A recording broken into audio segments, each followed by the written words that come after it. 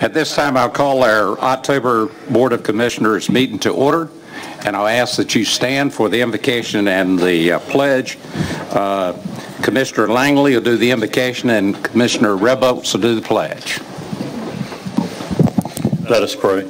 Eternal God, our Father, we are grateful and thankful that we're able to come together one more time to do the business of your people.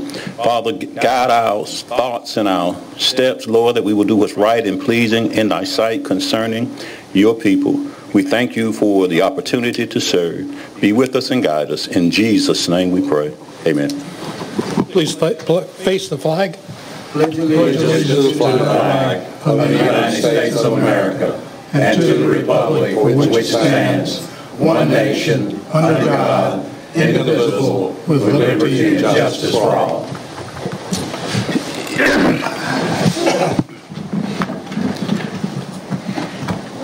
I ask that if you have a cell phone or a smartphone to please turn it off or put it in the vibrate message or face a fine of $25. That goes for the commissioners. We're down to item number 6, conflict of interest. Is there a commissioner that needs to disclose any possible conflict of interest? Hearing none, we'll move to the approval of the agenda. On the approval of the agenda, I'm going to move the school resource officer update to item number 2 under items for presentation right after Mattson does his, in order to accommodate the speaker. Is that correct? That's it. Thank you. Okay. Motion to approve. Got a motion to approve. Is there a second? Second. Okay. All those in favor of approving the agenda, raise your right hand. Thank you. We had no one sign up for public comment. Is there one that would love to speak for 3 minutes? Hearing no one. Is any of our legislators here tonight? Seeing and hearing none. We're down for items for consent. I want to pull item number 4 for discussion by our tax assessor. Any other item that needs to be pulled? Can I have a motion to approve the other 8? So moved. Okay. Is there a second? Second. And a second. All those in favor, raise your right hand. Those opposed? 5-2. All right. We're down to items for presentation from the Health Department. Jim?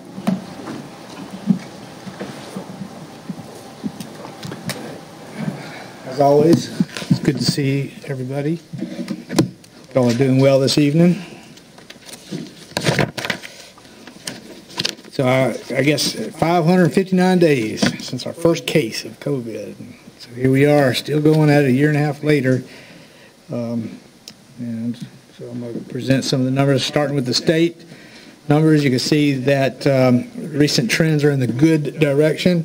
So the numbers have started to go back down statewide. This is, and though I didn't put a slide up here, it's also true for the positivity rates in North Carolina, and the hospitalization rates are starting to go back down as well. So all good indications that that wave of the Delta variant has made its way through North Carolina and is starting to go back down. Hopefully it will stay down. This is the Beaufort County numbers over the last, well, this one since the beginning. So you can see that we are also showing that decrease in cases in our trends. Just looking at our numbers for right now, so we have had almost 7,000 total cases that we've recorded, and right now there's 394 known cases that we're following. 15 of those cases are in the hospital, and one of them is on a ventilator. And what we're seeing right now is averaging about 27.9, so almost 28 per day is what we're seeing. And that's down from almost 60 per day, which it was at the peak about a month ago, last time I was here. This shows how we compare to the state. You can see that we're in the third grouping, so we're right in the middle. We are averaging, or we've shown about 73 cases per 10,000 over the last 2 weeks. Last month when I was here, that was all dark purple, if y'all remember, so it's good to see this. So since June 1st, we've had 2,302 cases, and I use June 1st because that's when the Delta variant first came out, and that's when we started to see the numbers increasing again. And so I use that as kind of a starting point for the second wave.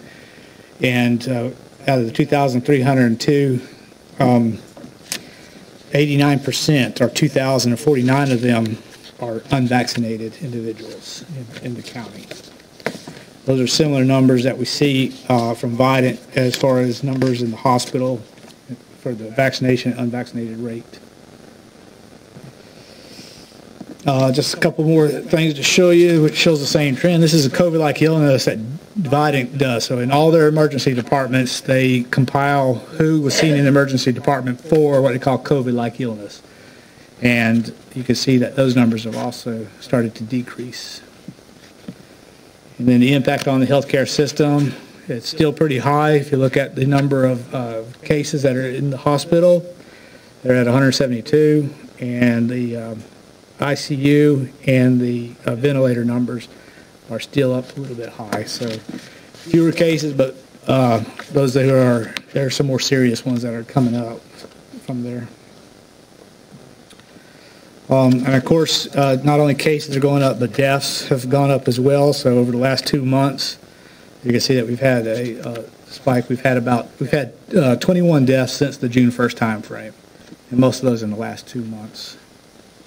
I still have probably 3 that I'm looking at that will go into September when, if I get the certificates back and see that they are COVID related, but I'm pretty sure they will be. But look, using that June 1st time frame, I think it was Commissioner Deathridge that asked the question about did the average age go down, and so I didn't have the data then, but I looked at it, and prior to the June time frame, we had 101 deaths, and the average age was 77.1. Since then, the June time frame, we've had 21 deaths, and 67.4 was the average age. So much younger, 10 years younger of occurrences of death. Probably because the older folks are the ones that went and got all vaccinated. So we have a high number of vaccination in the elderly population, which is probably partly what's contributing to this. And I didn't put it on the slide, but later I thought about this, was the mortality rate. So prior to June, 2.2% of our cases ended up with death. And since the June 1st time frame, it's 0.9. So it's over half. Mortality rate has gone down since then. Again, I think it's because the elderly is vaccinated more so. So testing, we still do doing a lot of testing, but testing is starting to go back down. We did 1,007 tests between Vidant and Agape in the health department last week, and the positivity rate is now at 13.3%. That's going down for the last 3 weeks in a row, which is again a good sign of things in the county as far as numbers of community transmission that's occurring. And I'm hoping that next time we'll be down below 10 and stay below 10. Just to show you that the Delta variant is still the predominant variant in our area. As a matter of fact, 100% of all the cases isolated through the Vidant region have been Delta variants. We're changing up some of our test sites or locations. We're not changing up. What we've done is we moved from the health department doing tests at the building out behind us to Optum doing those testing. So we got a vendor to come in and do that testing for us. This frees up some of my staff to catch up on some of the work that they've been putting off now for a while, as well as to prepare for the mass vaccination efforts with the boosters that we're planning ahead. So that the Optum will be operating out of that building from 7:30 to 11 every day, every work day. And then we're getting a second site that'll be at the 810 Hackney Avenue, which is the Temple of Jesus Christ Life Center. I think that's a good location because of where the roads are, and they'll be operating from 8 to 5, so they'll be there all day long doing testing. That'll be available there. What we found is that a lot of the businesses are needing weekly testing, as those guidances are coming down. So we would not be able to have done that all through the health department. So that's why we're going to open up this second site. They'll start there October 18th. And then any transportation issues, BATS will take care of if it's COVID related. So as far as vaccines go, this is showing the number of vaccines. You can see we did have an increase when the Delta variant came about, and it's starting to go back down now. So we're doing right now about 200 first doses a week in Beaufort County. That's all sites, regardless. They could have been given the vaccine in Greenville, and it would still show up on this number here. So that's what we're doing weekly. So that puts us right now, and I forgot to mention this. The state recently started receiving some data from the CDC on vaccinations for people that were done in the military, done by the VA, and done out of state. So if they had vaccine in another state. Those numbers had not been counted, but now they are. So starting late last week. So we got a little bit of a boost in these numbers because of that, about 2% boost in numbers. So right now we are at 52.8% of residents are partially vaccinated, 48.6% are fully vaccinated. For the over 65, you can see 91.1 is partially vaccinated and 87.5 are totally vaccinated. And then when you look at the partially vaccinated in 12 to 17 year age, it's 27.5 and 22% are fully vaccinated. This is how the first dose vaccination rate looks compared to the other counties. So we're in a higher level of effort, people vaccinated. We're at 53% or 52.8, 53%. Looking at equity amongst the populations, you can see that the Black and African American population is at 47% of them vaccinated, and for whites it's 47%. So it's very equitable at this point. Suppressed data are your races that are not in large numbers in Beaufort County, so they won't separate them out. They won't say like Native American Indians, how many are vaccinated. So they won't give that information. They won't give it for Asian because we don't have a high population. So for some reason the state suppresses that data. So we have 250 people or so that fall in that suppressed group, and they're behind at 31%. The bottom graph shows the comparison with the Hispanic population, and they're at 43% versus the 48% for the rest are non-Hispanic.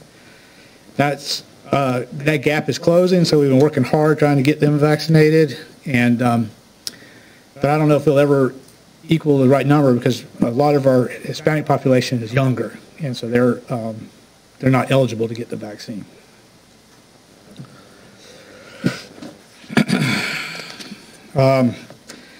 So some upcoming approvals. The 5 to 11-year-old review has been submitted, and the FDA and the ACIP will be looking at that probably in the November timeframe or late October.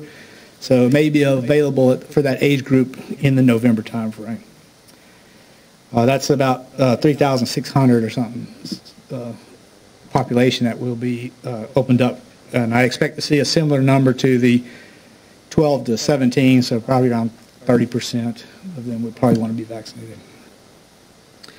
The booster for Moderna and Johnson & Johnson has been submitted, and they should be reviewed at the end of this month as well.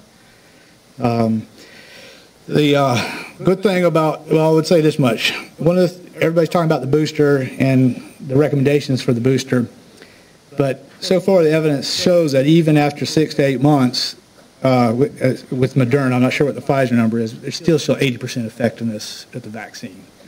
So even though the booster is going to be recommended, you still got pretty good coverage just from the two.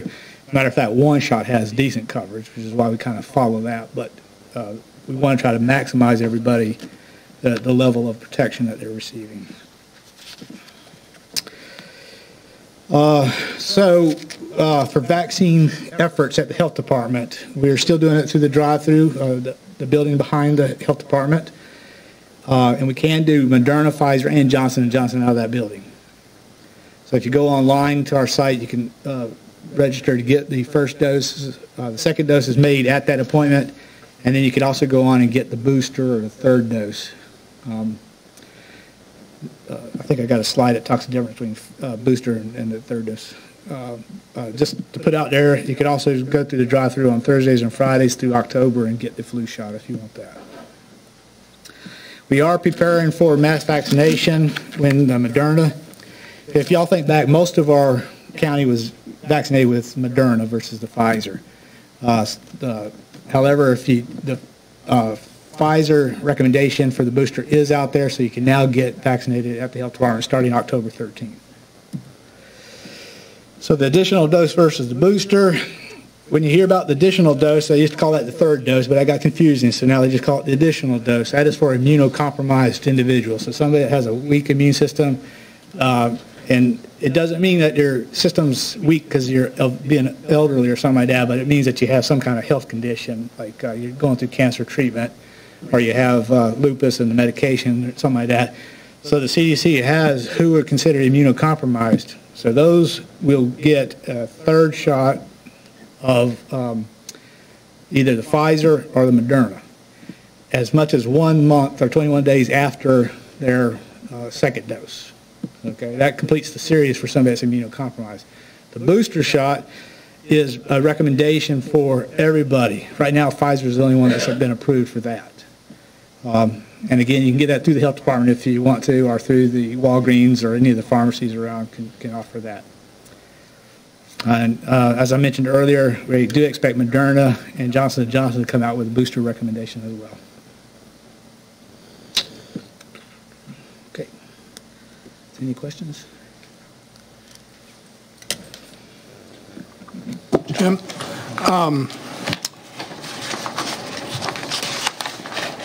the people that have had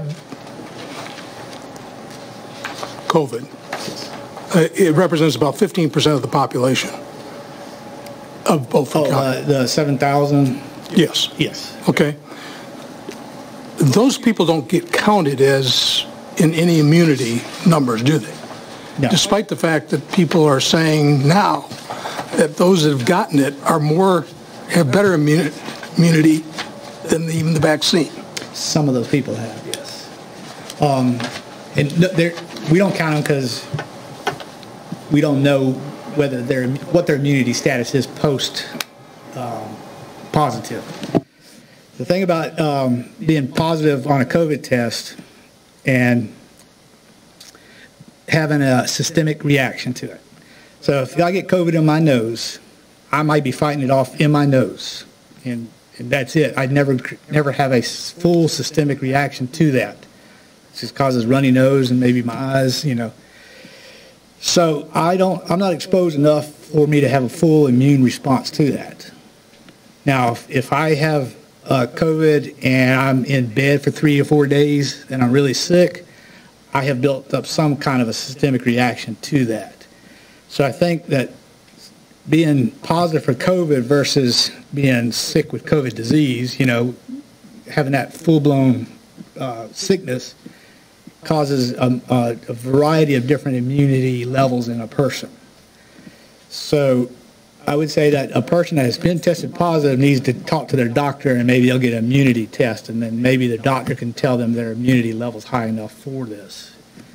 But I don't get that kind of data. What's an immunity test? Well, it's where they look for antibodies in your. Well, I mean, I've got people I know that have had 2 vaccines and are on the Vidant test daily deal. They got 0 antibodies, according to the Vidant tests. I don't know. Are they drawing blood? Yeah.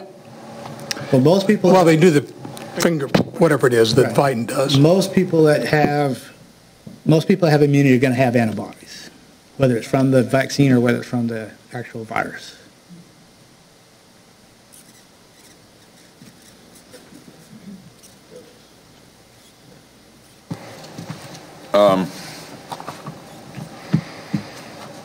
Let's go with, since we're talking about the antibody test, where can you get that?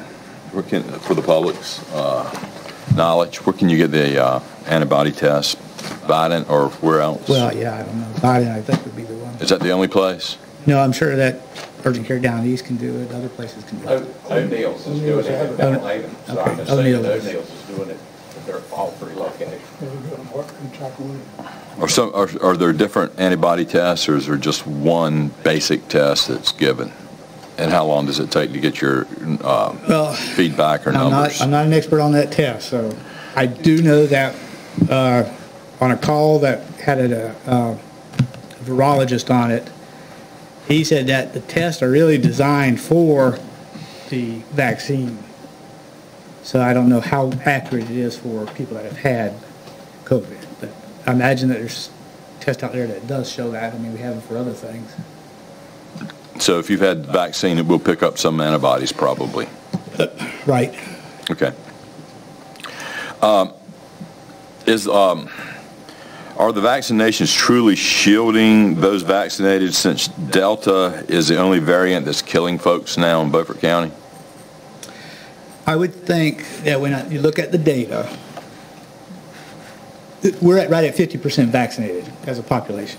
So just using that number, if the vaccine was not working, then you would expect that half our cases that have come since June 1st would be vaccinated and the other half would be unvaccinated. Because if it wasn't working, it would be even numbers. But the fact that it's 10% versus 90%, I think is an indication the vaccine is working. So it's 10, the variable is 10/90? In Beaufort County, since June 1st, 10% of our cases have been vaccinated and 90%. Okay. 8911 is a real number, but just using that. There's been enough cases that that's a pretty real number, I would think. Right. I think 2,000 cases over, 3 months or whatever is a good indication. Power, So the vaccine is about 90% effective. No, I don't know that you can interpret it as 90% effective, because you have to know how many people were exposed with the vaccine and how many people were exposed who weren't vaccinated. So not knowing that exact number. I thought that was just the vaccine vaccinated. It was 90-10. But assuming community spread, then I would expect if it did not work, 50% of our cases would be vaccinated, 50% would be unvaccinated. Okay. There's other indications that I think is well, that would be a 95-5 split, wouldn't it? Kind of, if you using that number. I mean those numbers. Using a 50-50. I'm just using actual count. Yeah, I know, but what I'm saying is, he's hypothesizing. If 50% of us were vaccinated, and 50% of us are unvaccinated, and something spread through, I would expect half of us to be sick and the other half to be sick as well. So I would just expect 50-50 on the cases. The fact that it's not 50-50 but 90-10 tells me that the vaccination is working. Not 100%, because there's still 10% of them that are cases. Mm-hmm. So what I was going to say was, you saw the mortality rate went down from 2.2% to 9%, or 0.9%. I'm theorizing that it's because the vaccine in the elderly population has stopped some of those cases. So that, to me, is evidence that the vaccine is working. Hospitalization rates are very similar at that 90-10 number, so I would expect it to be 50-50 if it wasn't working. So I think there's a lot of data that's showing that the vaccine works. I've got trust in the vaccine from the stats that I've been looking at. Is the Biden vaccine mandate to fire unvaccinated healthcare workers affecting Beaufort County yet? Okay. So, Mr. Chairman, if I can speak to that. Yeah. Those are a couple items. So there are two issues related to that. First is the federal OSHA, the executive order from the federal government relating to private employers who have 100 or more employees, there was a vaccine mandate with a testing option, a weekly testing option. That is being put through under federal OSHA rules, Occupational Safety and Health Administration. Normally, or in other states, local governments are not governed by federal OSHA. The relationship that North Carolina has with federal OSHA is that North Carolina enforces those rules under a North Carolina program, but they are required to at least provide whatever level the federal is. They can't be less than what the federal level is. So, according to that, so in general, local governments are covered by federal OSHA, but it's done through the state of North Carolina. So, we are waiting for the rule that is supposed to come out hopefully in October from federal OSHA as to how that all lays out. And then we will wait for the North Carolina interpretation of that. But if all things are the way they are, as we understand them from what we've read, we would be considered in that group since we have more than 100 employees. So it would require a vaccine mandate with a weekly testing option. The second piece that's come out of the federal government is an executive order that reads, if you are a provider who receives Medicare funds, you are required to provide a vaccine mandate, and there is no testing option. You must be vaccinated if you receive Medicare funds. And the assumption there would be that if you don't, then they're going to take away your Medicare funds. Now, there are programs that the county administers that receive Medicare funding, DSS, Health Department, EMS. Now, there are currently, those rules are still being drafted as well.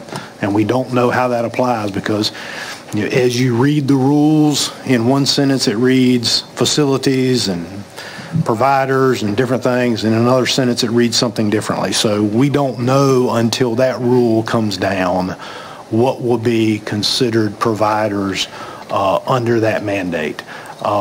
It took them, I think, 6 months to get the original rule out that applied to healthcare providers, so we don't know when that one's coming out. But those are two federal mandates that are on our radar that we need to look at.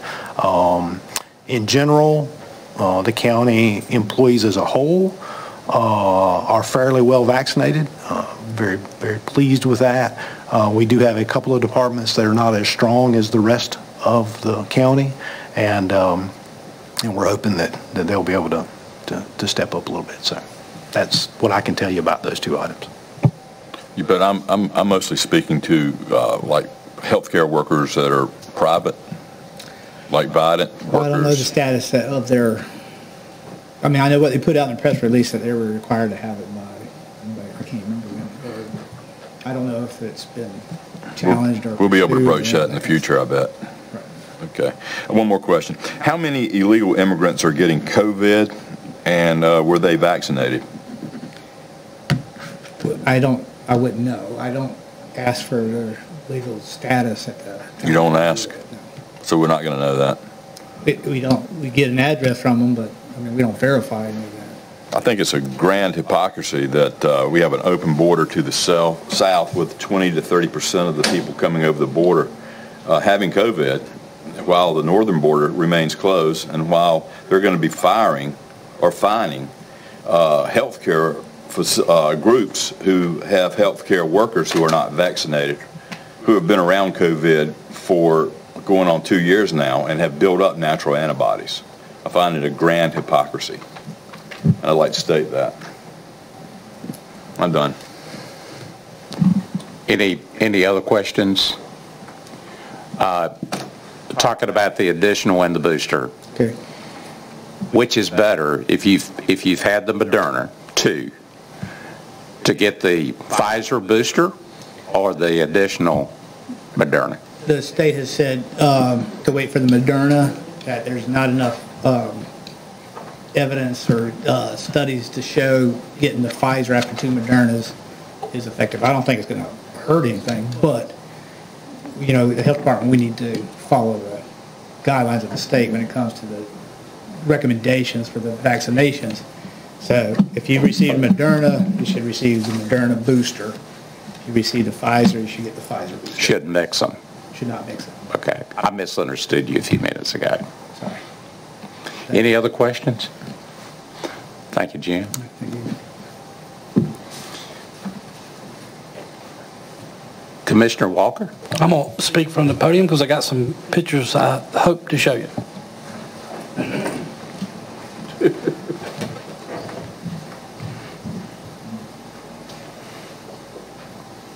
This didn't work too good during rehearsal. So we'll see if it does now.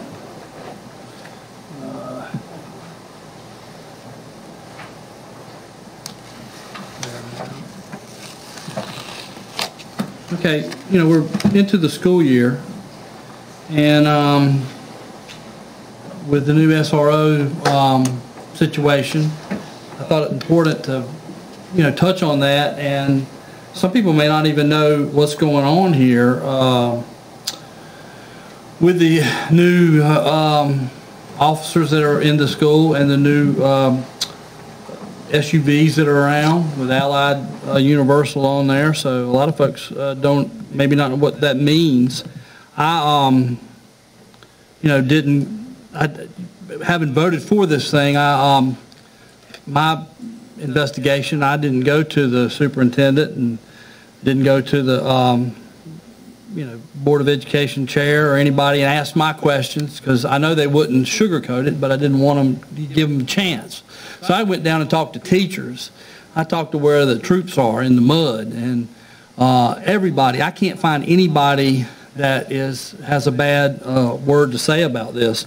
I'm stalling, but I can't seem to get this to come up.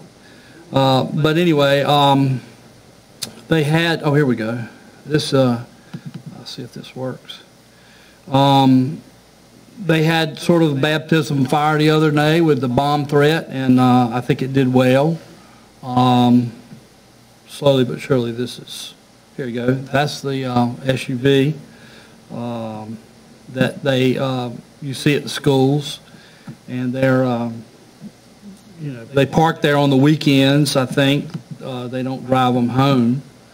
Okay, wait a minute. There's a close-up of the special police on the side. There's a shot of one of the SROs playing. You know, he's out there winning the hearts and minds of not only the students but the school staff. There's one at South Side. Here he is, you know, a hall monitor, and this is something that wasn't allowed with the original deputies, and I just think this is an important part of school security is hall monitoring. And so this is a shot of him monitoring the halls. Another thing was traffic, and I think that's another good thing. These folks, the principals, the teachers, everybody who says we call these folks and they come. And before, there were days that they were missing, or they were out on another, you know, call or something. Here it is. He's standing at the door doing fist bumps. So I brought in the, you know, he's leading this on with Allied Security, and I'll bring them up. The superintendent's here, and if you have any questions, you know, ask them. But like I said, my little investigation, this thing's going really well, and so, you know, some good news I'm bringing you.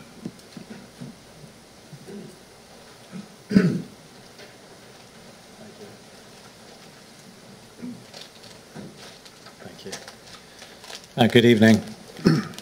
It gives me great pleasure to introduce Chief Robert Qualkenbush from Allied Universal Security, and also Captain Darrell Hall.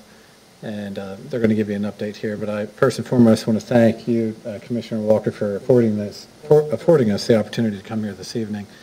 We've just been really excited about the service that we're seeing on our campuses from start to finish, from early sunrise to darkness at times. And as Commissioner Walker has said, tremendous relationships are being built right now, tremendous response to any issues that we're having. But we're just very excited about this professional relationship that we've had, and we look forward to continuing that over time. So, Chief? Thank you, sir. Gentlemen, my pleasure to meet each and every one of you and to be here today and to answer some questions or at least give some information about what we're doing here. My name is Robert Quackenbush. I'm the Chief of Police for Allied Universal Special Police. We're the largest contract special police agency in the state of North Carolina with approximately 173 sworn law enforcement officers, servicing 16 different locations across the state, most of those government organizations. I'm going to talk specifically about the program here in Beaufort County. So we're happy to say that we are fully staffed here with all 12 physical locations for schools being covered by a school resource officer, including one supervisor who is a floater who fills in on call-off, sick days, assistance, support, and supervision. That would be Captain Darren Hall, formerly of the Beaufort County Sheriff's Office, and a school resource officer here in one of the locals. I want to say that officers remain on campus during school hours, and training is covered during teacher work days, school breaks, and other breaks, so it's not done during school time periods. Those officers are responsible to the principals and administration staff and the Beaufort County school system as a dedicated resource. Summer school and summer sessions will be covered by Allied Universal Special Police officers, which wasn't previously done prior to us taking over this contract. I want to talk about the officers that we've selected here. We want to choose from your local community. So we have 8 current officers who either came from the Beaufort County Sheriff's Office or the Washington Police Department. So they were your incumbent officers to begin with, and to include a 9th one who was the former chief of the Aurora Police Department, Mr. Robbie Jones. So he's down at Snowden. He graduated from Snowden and is a school resource officer at that location. Of the officers that we have here, on average, we have 10 years of law enforcement, government law enforcement experience. So these are not inexperienced law enforcement officers. These are vetted, veteran law enforcement officers that are serving Beaufort County.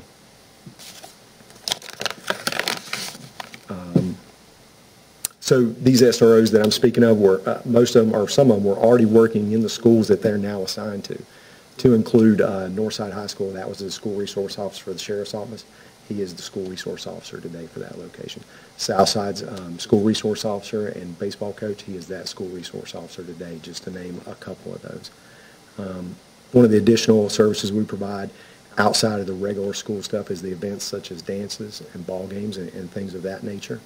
And to address the vehicles, I think that was mentioned a minute ago. Those are a flat bill rate, no matter how many miles or wear and tear, whatever it is.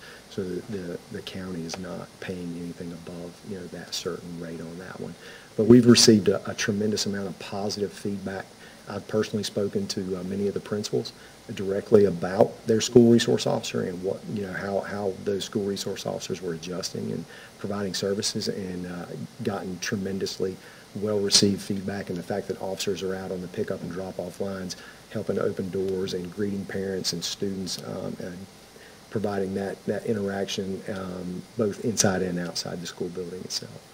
The school resource officers are a dedicated resource. They have no jurisdiction off property. So they do not leave the property. They stay on property, and they provide that service just to Beaufort County schools. So I'll leave it at that, and if you have questions, I'd be happy to answer them. Any commissioner have a question?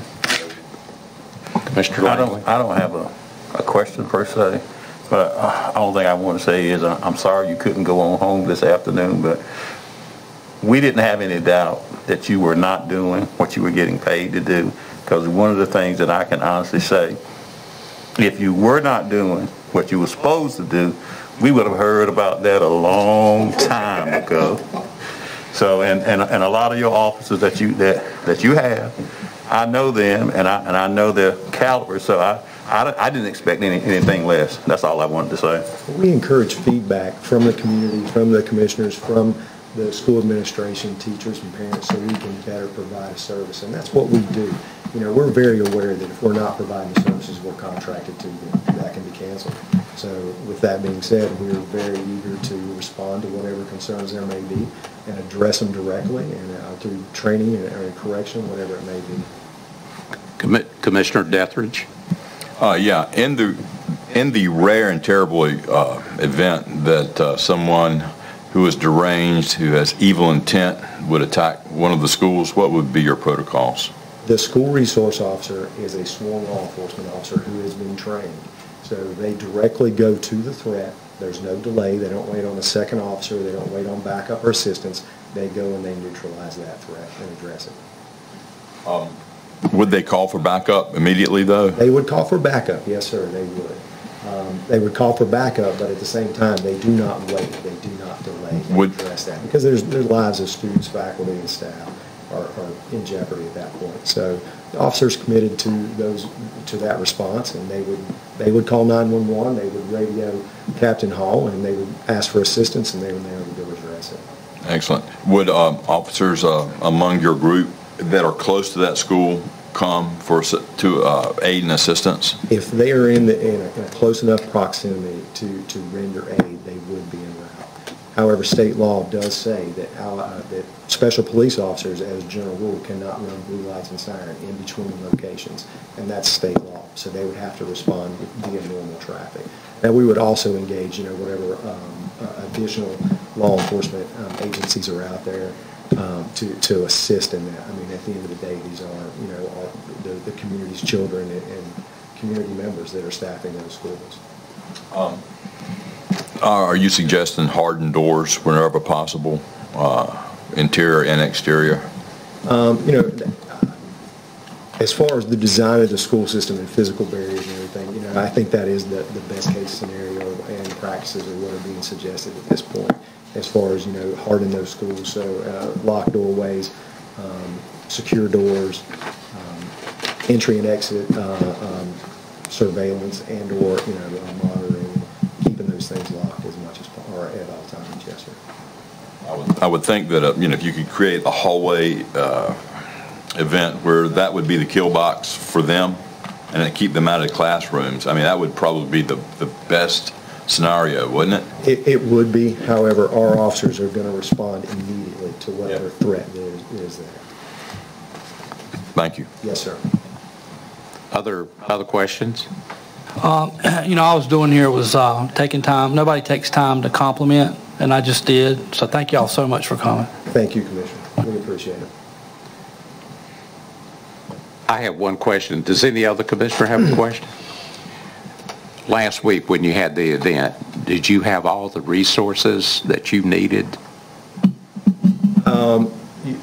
I'll say this. There was a coordinated response between the Washington Police Department, the Beaufort County Sheriff's Office, the State Bureau of Investigation, and our officers that worked very well together to ensure the safety and security of your faculty, your administration, and your students, your children. Thank you. Yes, sir. If there's no other questions, again, we thank you for being here, and have a safe drive back. Thank you, each and every one. We appreciate it. Thanks. The next part in our meeting is the Public Works Director, Christina. First item is the SCAD presentation. SCADA, I'm sorry. I don't know why I want to cut it short. That's okay. I will address that in just a little bit. While I'm pulling this up, I would like to say I believe I may be the only person in the room, but I'm the mother of a daughter who attends the school that was affected this past Wednesday. And as a parent, I would like to express my appreciation to all people involved, from the faculty to the staff to all the law enforcement agencies that responded, as well as also to the students in the school. After speaking with some of the staff, the principal said that all of the students took the threat seriously, and that they responded as they should, and she was very proud of them for doing that. So I'd like to say thank you to everyone involved for that. As you can tell, my voice is getting a little emotional. There were texts back and forth from the students as they are dealing with it, and as parents, some of the parents that couldn't reach their kids and that type of thing, and other kids. So For all involved, it was very stressful few hours there, so I'd like to say thank you again. And now as I'll pull this up,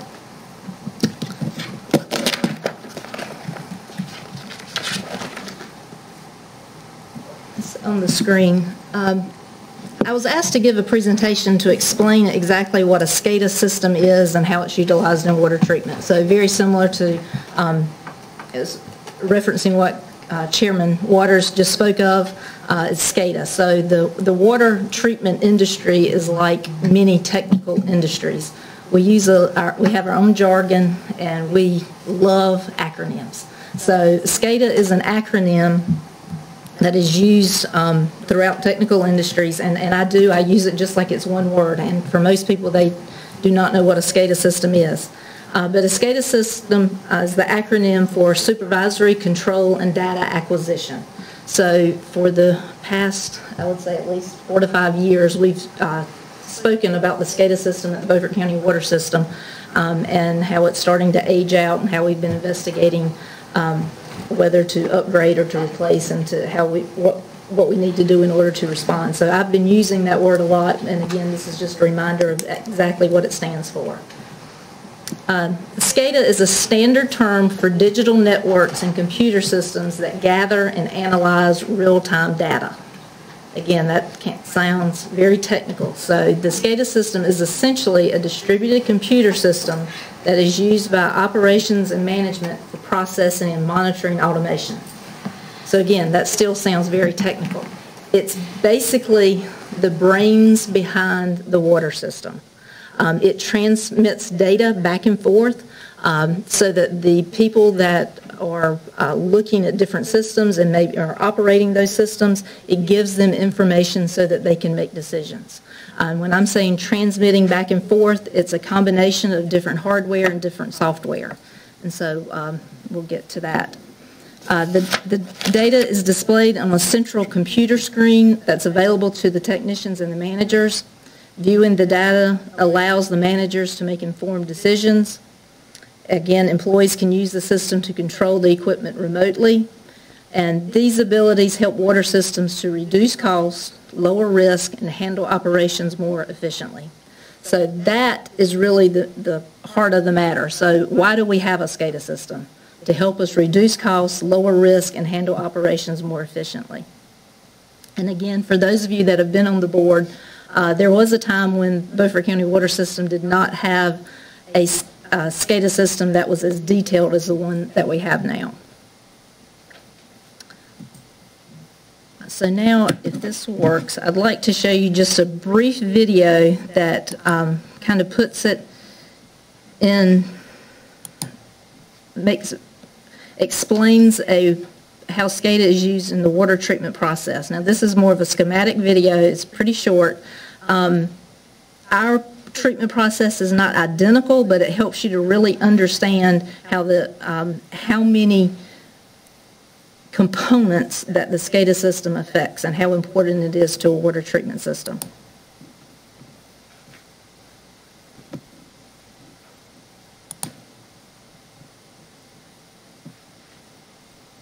As you see, it's for Smallville.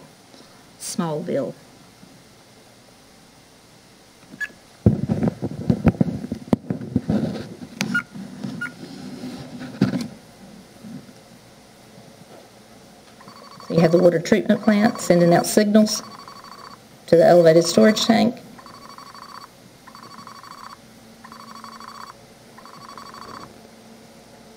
Which then sends it to the well house.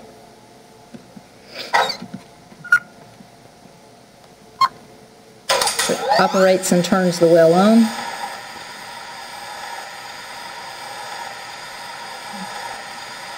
As the water is pulled from the aquifers, it goes through a transmission line back to the plant.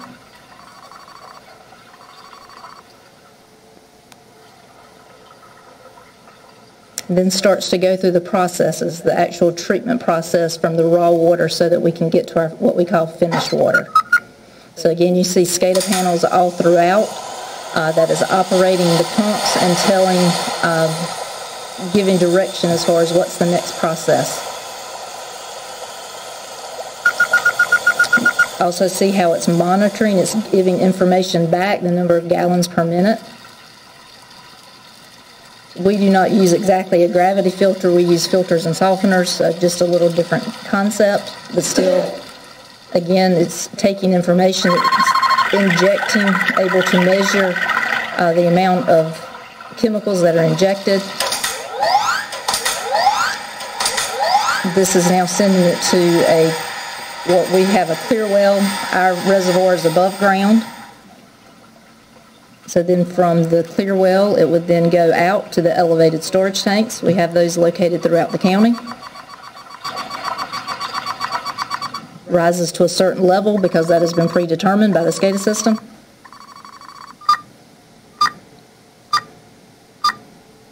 So now the water's in the elevated storage tanks that you see throughout the county. So the SCADA system is involved in all of that process until you get your finished water. Doesn't that taste good? Yes, it does.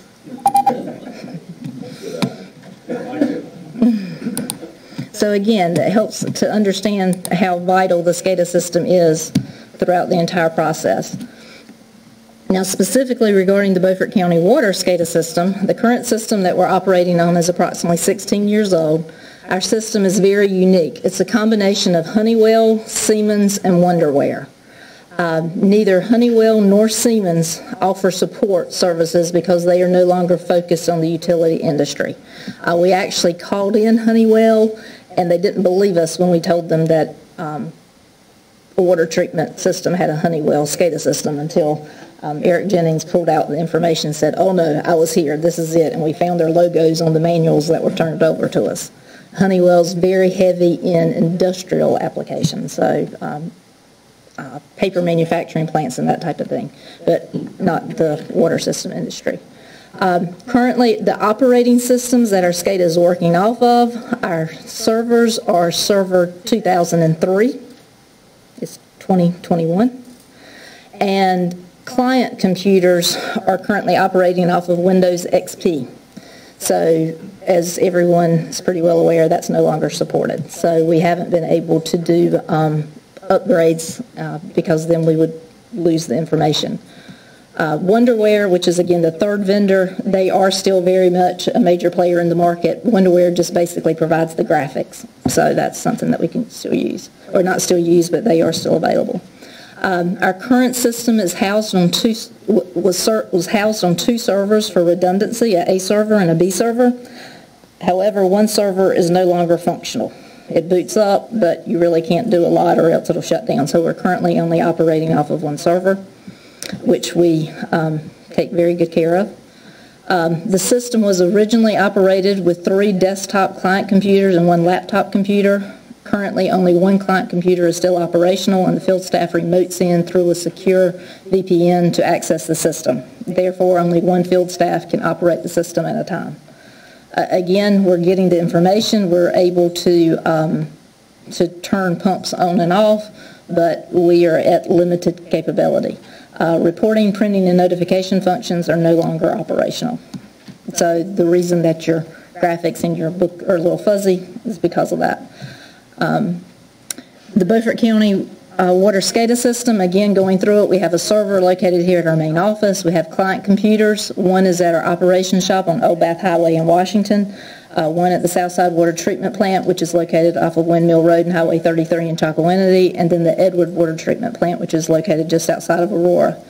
Then we have master SCADA panels, and there are 10 locations that are, again, located throughout the county. And then, of course, there are antennas. We're talking about sending information back and forth, back and forth. So we do have the antennas at all of our other locations. So any location that has any type of infrastructure, a pump or a tank, any of those locations, there's something tied to SCADA at that location. So when you're riding around the county and you see our little buildings and our little fenced-in areas, that means there's some type of SCADA there. So it's really in every part of the county. I wanted to address the security of our SCADA system because I know that's something that's been in the national news quite a bit. I wanted to let you know that Our system is operated through a dedicated VPN, which is a virtual private network, and it's a closed network. There's a designated tunnel, VPN tunnel for this. So our SCADA system is separate from the county network. It's separate from everything else. EIS has made sure that we are isolated. There are firewalls that are in place, and of course it's password protected with programs running to detect any type of fraudulent activity. Also very important to note when we're talking about security, Beaufort County Water does not operate the chemical treatment or the chemical injection remotely. So you hear about, I believe it was in Tampa, where someone came in and they were adjusting the injection levels of some of the chemicals. We do not do that. We turn pumps on, we turn pumps off, that type of thing, but we do not actually control the injection of chemicals remotely. So that we actually do in place, and that's something, and I'm not saying that we may not ever do that, but our current SCADA system doesn't really allow us to do that. So but that is something that in order to keep it more secure. Again, the next few screens are just screenshots of what we have. Again, just showing you this is our current system. Again, you can see that this is a well site. So again, we're able to go in and, turn the well on, turn the well off, and that type of thing remotely without actually having to go send a person in a truck to the well site to turn it on and off. The treatment plant, again, you see the images which are showing the pumps. So again, being able to operate the pumps remotely. These are some of the actual panels. This is actually in the Southside Water Treatment Plant. So again, you see these are all lights. And these panels, which you can't see, but especially that first one, is probably at least 12 to 15 inches deep. And these are full of the electrical components that are controlling all of those toggles and lights and dials that you see there. Valve station, again, this is actually slate stone where we're able to direct water in one direction or the other direction based upon where it's needed within the system. Next is a booster pump station. Again, we're able to go in and to see what pumps are running. And lastly, you have one of our elevated storage tanks. And again, we have the graphic where we're able to go in and set the levels that the tank should be at so that the water turns over, because we're always worried about the age of the water and that type of thing. So we're able to monitor that and able to see that remotely if there's a large if we get a telephone call from emergency management and there's a large fire, and this happens, this is a real life thing, when they know they're having a large fire that they're going to need an abundance of water, they will call us, and then personnel can go in and turn pumps on so that they're able to make sure that they have adequate water in that area. Again, and this is in your agenda books, but again, the existing system components are no longer available. Technicians have been patching equipment and utilizing workarounds. Staff investigated and spoke with 3 different engineering firms regarding the upgrade of the existing SCADA system. Staff also spoke with various water systems to discuss how they have upgraded their systems.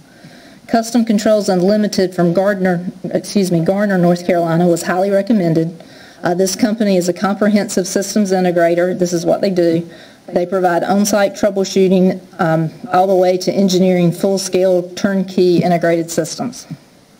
That sentence came from their website. But CCU has visited Beaufort County many times, worked with staff, and has prepared various options for upgrades or equipment upgrades. Again, we looked at what it would take to Band-Aid the system, what it would take to totally put in a new system, whether it should be a phased operation. Again, you know that I've spoken about this for many years, so we've evaluated many different options. And Custom Controls has assisted us with that in the last year or so. One other thing to note, and I put this down at the bottom because I actually read this in an email and industry update this morning, which is that during a webinar on cybersecurity on September 22nd, EPA's Director of Water Security Division, David Travers, explained that the EPA could have a new cybersecurity regulation for all water utilities in a matter of months. So because of all of the national news and the things that you've heard about, we are expecting EPA to come out with some type of new regulation, and we haven't really had that previously. So I definitely would like to recommend that we move forward with modernizing our SCADA system. And again, staff's recommendation is basically that, which is that we approve the replacement of Beaufort County Water Department SCADA system. The approximate cost that we're looking at right now is $700,000.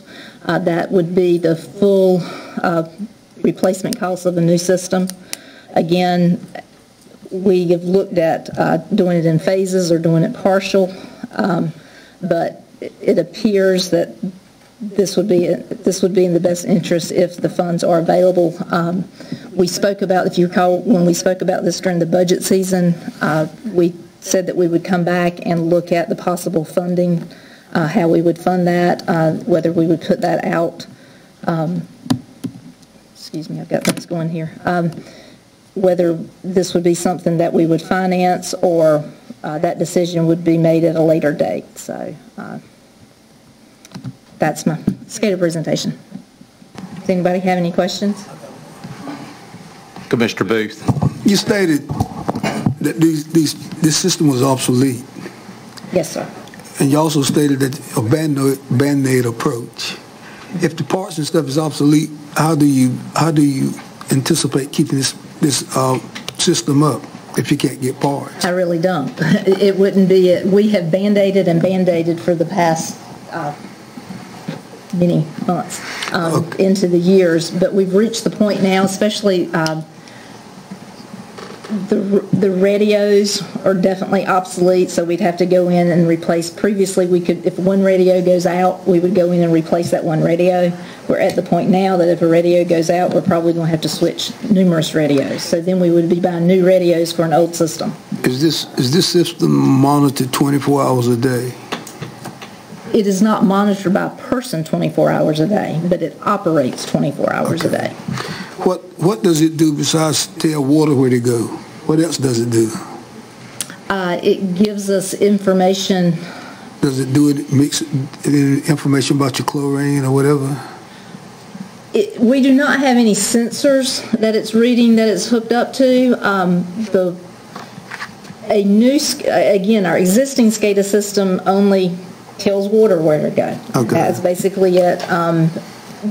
And the SCADA in the plant does do some monitoring and that type of thing. But out in the distribution system, it does not. A new SCADA system we would be able to do that. When we installed the new generators, our existing SCADA system, we could not put the operation of the generators on the SCADA system so that we would know when they're running. But what we did is we left the 5 milliamp signal space in the generator so that when we get a upgraded SCADA system, we would be able to go back and monitor that. Because right now, if we have a power failure, we have to put a person in a truck and drive them to see if the generator is operating. With the new system, that would be one of the points that it would get information from, and so then we would be able, if we have a person sitting in the water treatment plant,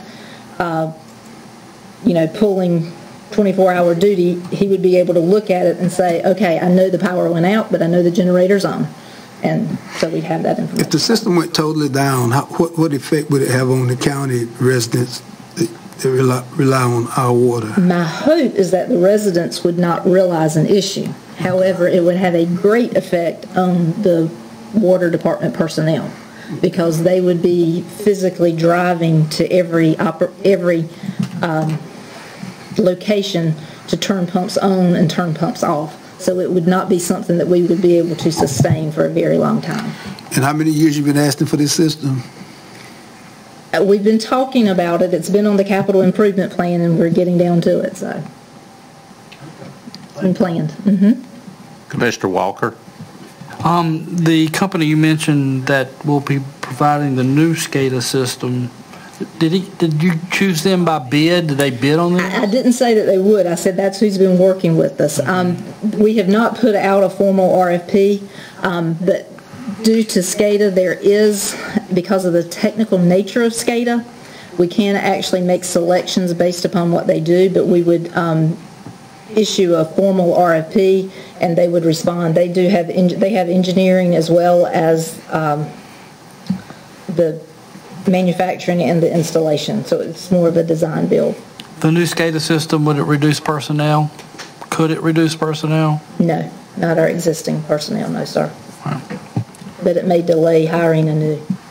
Do I understand that your ballpark is $700,000 will replace the system totally with a new system? Yes, sir. Okay, is it going to be necessary for a new system to be hooked into the internet? Or will it still be an independent freestanding system? Okay. Now, I'm not the most technical savvy when it comes to the internet, but what you determine as internet, I'm not 100% sure, but the SCADA transmits data from the most far out places via radios. And Eric, please correct me if I say this incorrectly. So that goes via radio back to what we call the masters. And then from the masters, that is where DSL or internet, it transmits from those locations to the main servers here in the office. So there is access to the internet involved in the systems because that gets the information from places. Because of the large geography of this county, we do not send everything via radio.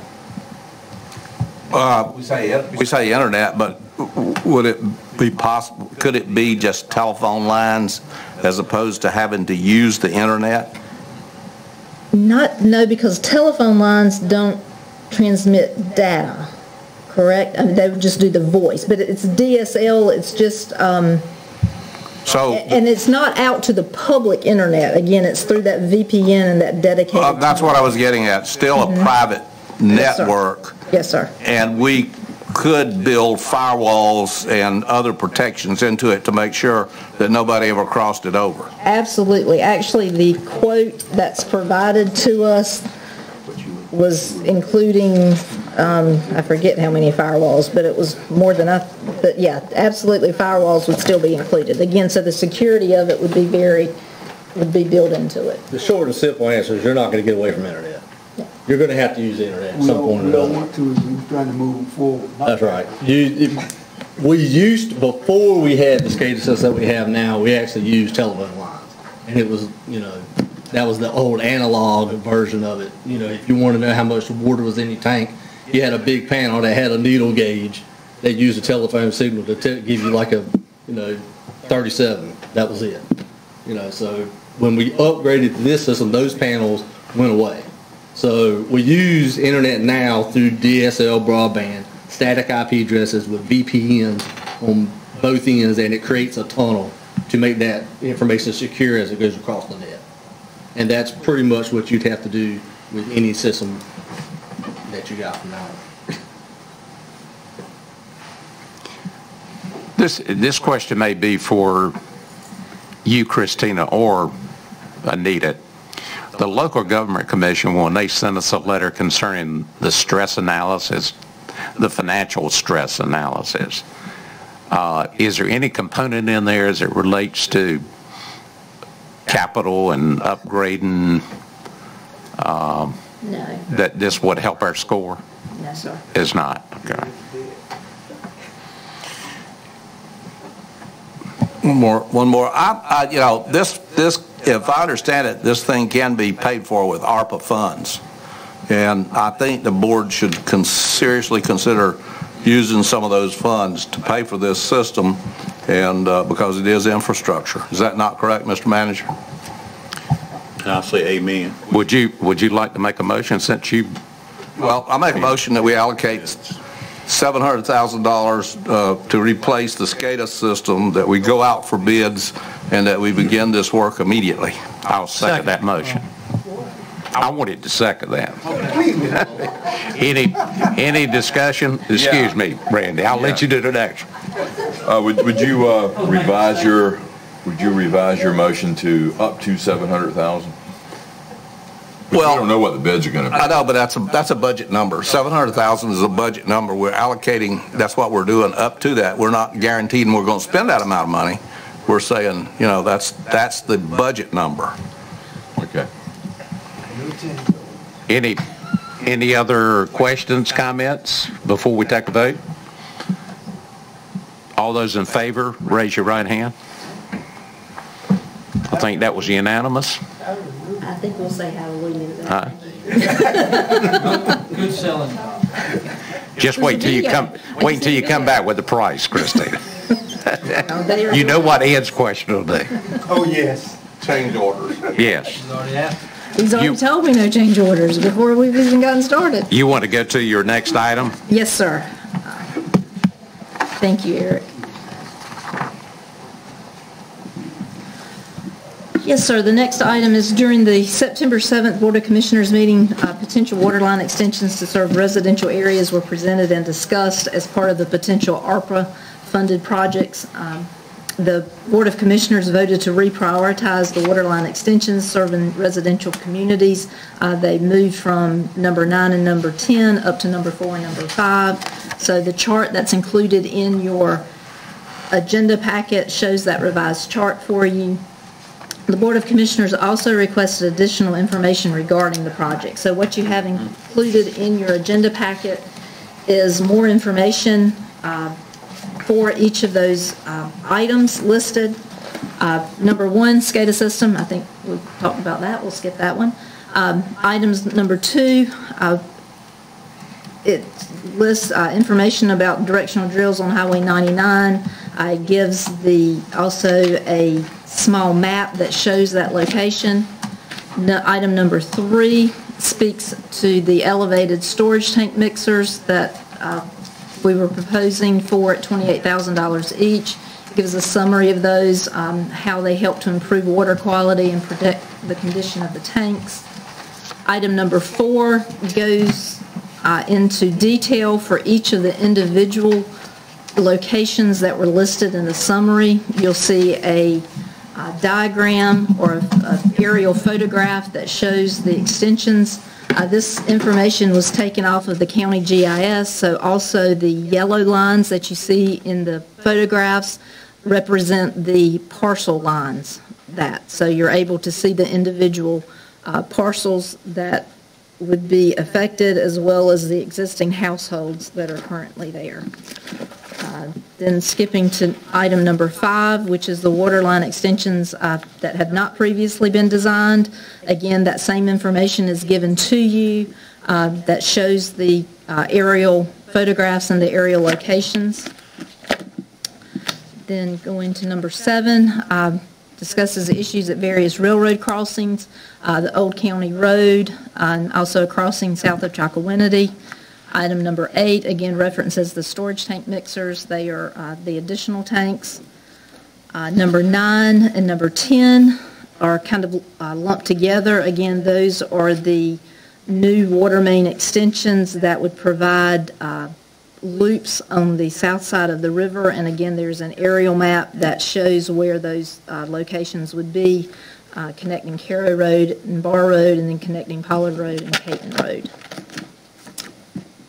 Any questions regarding that information? Chairman. Yes. Well, I'll start the discussion with item number 5. I think probably eliminating things that are just not justifiable may be the best way to work back to what we really want.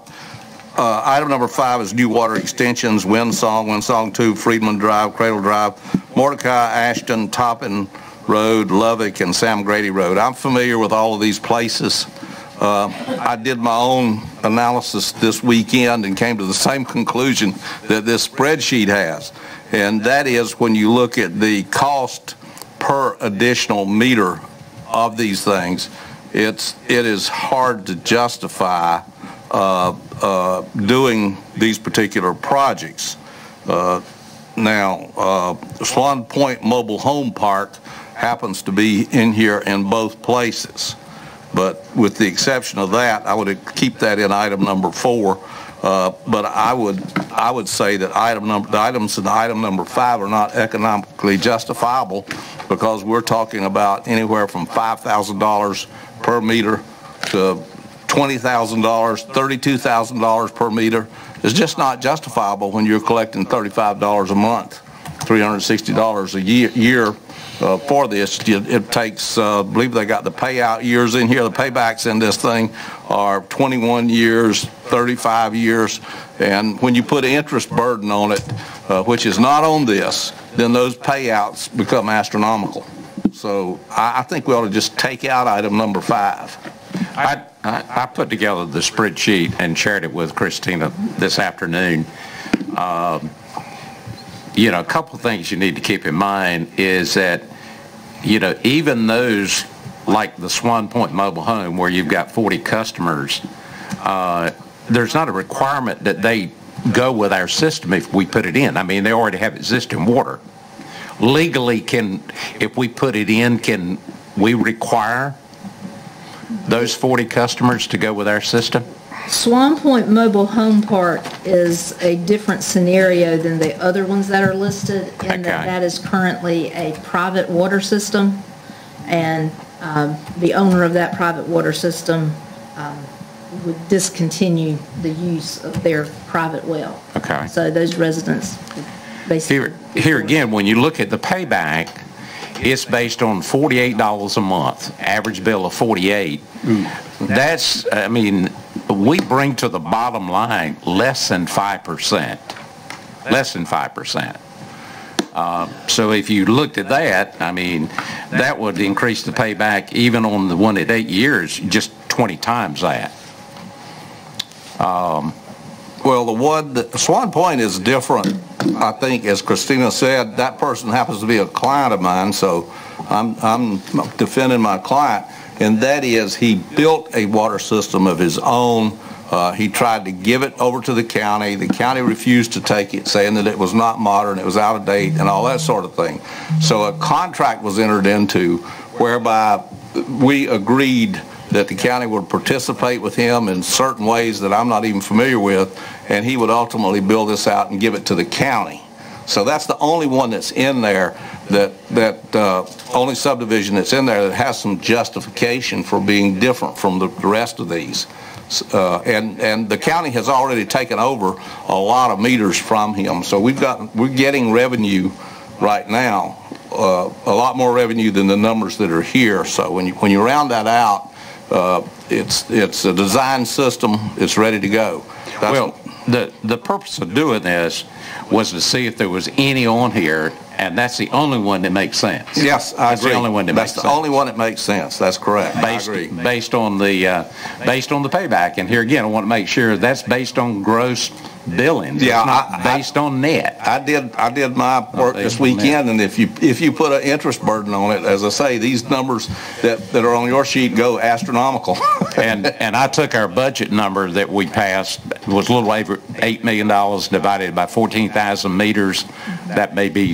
That 14 may be a little off. It is. It's a little low. We actually have more. It's a little low. Okay. At least 14,750, I think was the last number I heard. Did you? Yes. 14,750. My question is for staff.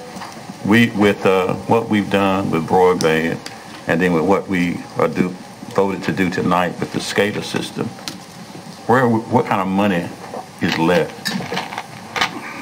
9.2 minus 4.7.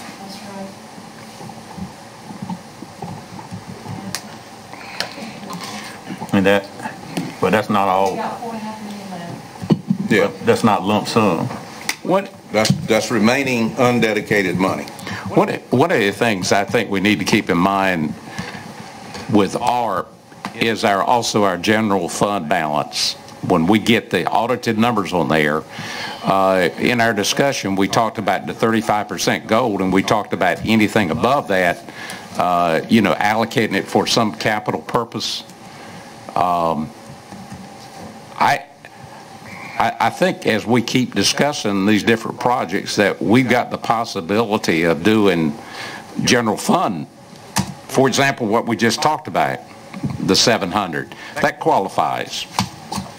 I mean, we couldn't use general fund to do that? Well, you wouldn't want to, because you would be using general fund dollars for an enterprise fund. So you really wouldn't want to do that. You could loan it to the enterprise fund. I don't have any problems loaning it to them. But we'd rather keep those funds separate.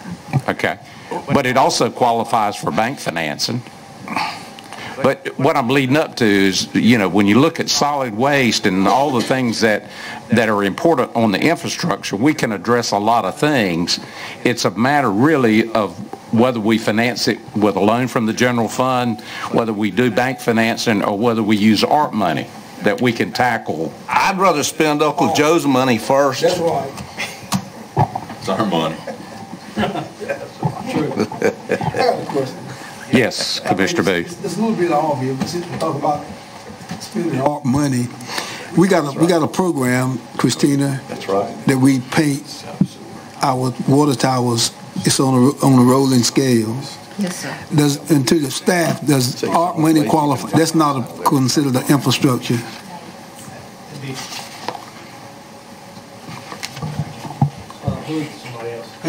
Sir, well, Okay. tell me the question again. Oh, No, that generally would not be, I mean, that's more of a maintenance fund. So we would generally, I mean, in general, we've set aside funds to do those things on our own. The whole idea about ARP funding was to try to do things that were forward-looking and to not take the burden off of off the county or some provider that should be doing the things they should be doing. We ought to be looking after our own infrastructure to begin with. We should be funding that appropriately. If not, if you use money to do that, you're simply bailing yourself out and pushing it down the line. And so you structurally got to fix that first. Well, the reason I asked, after the meeting we set in last week, I don't know how in the heck we're going to spend that money. Well, to speak to that, you know, we obviously could. There's lots of opportunities to do that. Just two things for you. You do have to be careful in the meeting we had last week with the folks on ARPA. You can't spend infrastructure money on a if you build it they will come basis. So you couldn't run a line out to a vacant industrial park and say, if we put water out there, someone will locate. ARPA says you really can't do that. There's got to be somebody on the end. And then I would play devil's advocate for the board in that if you look at the cost of our water system when we first put it in, if you looked at the return on that, you might not have ever put that water system in either.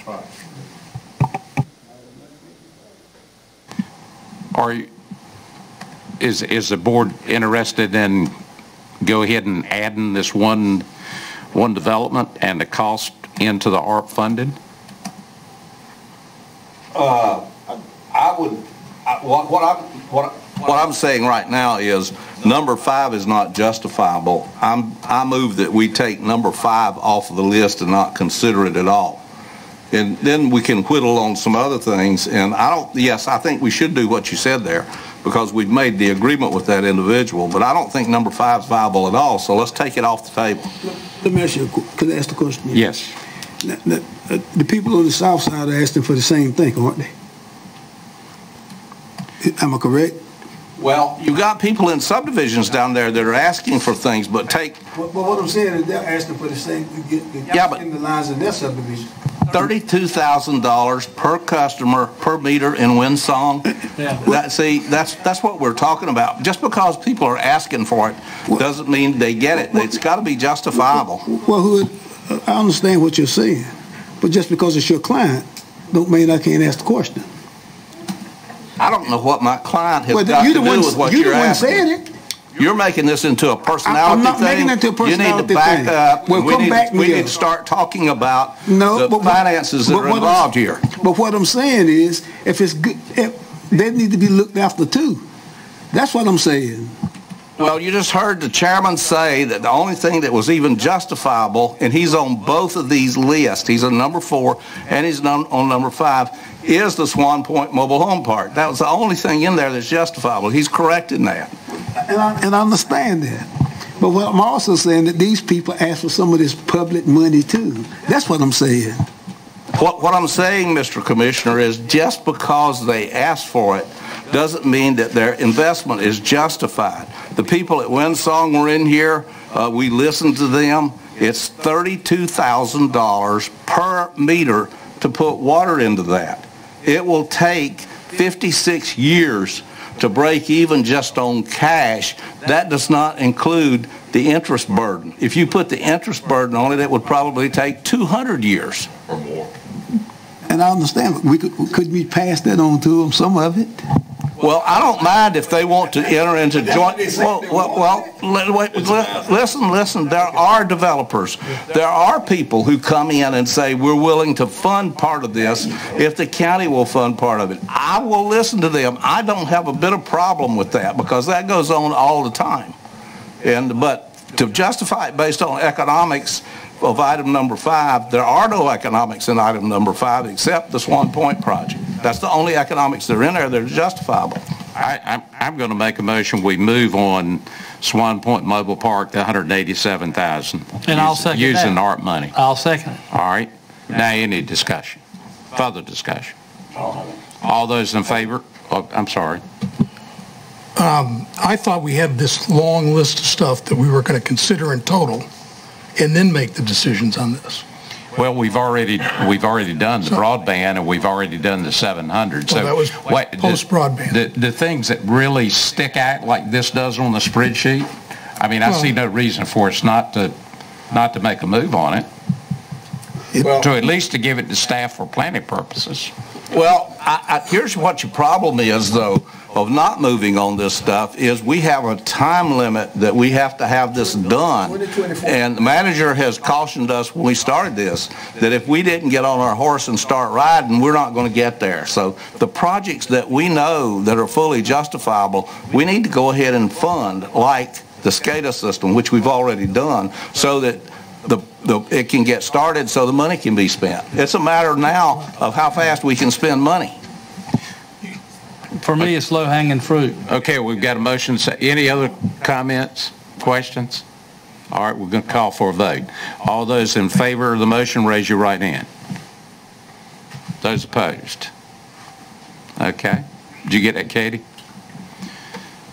All right. Now, can I say something? Yes. Mr. Chairman, I still, like Commissioner Richards said, if these people on the south side that badly need this water, they can come up with some type of form, I mean, to help out. I don't think we should omit them. They are citizens of this county. If we can come up, would you consider putting some money back in for them? Oh yeah, I would. I've said that. I would. If they're willing to fund part of it, we'll take a look at it and see what we can do. Well, you see here again, this spreadsheet says that in, let's see, Winsog 2, we have there's 2 existing homeowners with a deep well. With a deep well. And when you look at that, it's 96,000. The potential that Hood talked about is only 6 customers, and that's $32,000. I'm in agreement with him. If that subdivision and developer wants to pay part of the money, I think we should consider that. Well, I'm in agreement with you too. I mean, when they put the numbers out there, but what I'm saying is everybody this ARP money is for everybody in this county. I mean, we can't say $32,000 for this person and $42,000 for that. I mean, they're citizens of this county too. If they deserve water just like everybody else deserves water. No, no. It has to be based on economics. You cannot. We're basing it on economics. Yeah, it has to be based on economics. But the decision we just made on the system, gentlemen, was only $50. The investment was only $50 per meter. And only $50. And when you said $50 per meter, I wasn't going to vote for it to start with. When you said $50 per meter, I came to the conclusion that I was going to vote for it. But now I would do the same thing, and I wish you would do the same thing if we could do something to help these people on the south side. Hit your mic so you. Well, they need to make the presentation to us. It's not up to us to go to them. Well, here again, I don't think that everything's still off the table. All we're doing is moving the things forward that we agree on. Yeah. Right? That we can agree. Yeah. I mean, I think we're all open to taking a look at the other ones that are on there. Yes. I've been a commissioner a long time, and in the past, the math always mattered. I mean, we've gotten to the point where the math doesn't matter anymore. It's just numbers. So I submit to you that eventually the map's going to matter again if there's any money at all left after this debacle that's going on for the last 9-10 months. So we're going to have to make better decisions as commissioners and hope that other politicians above us make better decisions going forward. This was a good decision. Yes. Well, I know we finished with this item, but what about, I mean, we've done so far item 1 and we've gone in item 4. What about 2 and 3? The directional drills on Highway 99, elevated storage tanks, mixers. The floor is open for a motion. Well, I make a motion to approve both of those. Number 2 and number 3? Mm-hmm. Let me weigh in on those just a minute. That number 2 is a hot button item with me because it's something that needs to be done. We're going to have to pay it sooner or later. If you can have a disaster somewhere where a leg gets cut off on the water system and all of a sudden you can have 200 people without water, we need to fix those things. I'm not so much on elevated storage tank mixers, but for the amount of money, because I don't think they're needed, but for the amount of money that's involved in it in order to get the directional drills, you know, I don't have a problem supporting it. I think the motion's been made. All right. Second. And we got a second. I was going to give Hood a chance. No, I'm not going to second it. Okay. Half of it I don't support, but I'm going to vote for it. All right, gentlemen. Comments, questions from anyone? All right. Now, let's be sure that we're authorizing the water department to proceed with the spending of the money. We're not just putting something on a list. Yeah, do what you need to do. Okay. Yeah, okay. All right, yes, sir. How many customers will that impact? The directional drills. Well, everybody on that side of the river. I was asking her. Well, I happen to design water systems, so I know the answer as well as she does. I really don't know the number of customers. Again, if you look at the map that's showing one of the drills, which is the repair drill, that affects everyone from south of Pungo Shores Road down to CB Marina and Foreman Lane. So I would estimate down Foreman Lane's a pretty busy, I would say that's probably 50 or so customers. And then the crossing over Pungo Creek, that's actually currently a division line between Districts 4 and District 5. So we need to work with the engineering as far as how that affects the booster pump stations and how we'll be able to utilize that. But again, that would provide additional pressure and flow and redundancy. I would say 500 or so. It's really difficult to put a number on in the area because the people around Area 4, just on the south side of Pungo Creek, that gives them an additional feed if there were to be a water main break further down. And on the north side of Pungo Creek, it gives them an additional feed basically from Bellhaven down to Pungo Creek. So it's all interconnected? Yes, sir. Ask a question, Mr. Chairman. Yes. These items that we're discussing in here are things that exist that have been valved off. One of them is. One of them is. One of them okay. is. The repair is. Gotcha. Yes, sir. The other would be a new crossing. So these are all redundant systems we're talking about, providing redundancy. No. The first one is not. Depends on how you want to define redundant. Well, it was to one provide... is putting it back as it was originally designed because there was an issue. The second one would be redundancy and increasing pressure. Again, how did I word it? Increasing pressure, increasing or decreasing water age, and redundancy.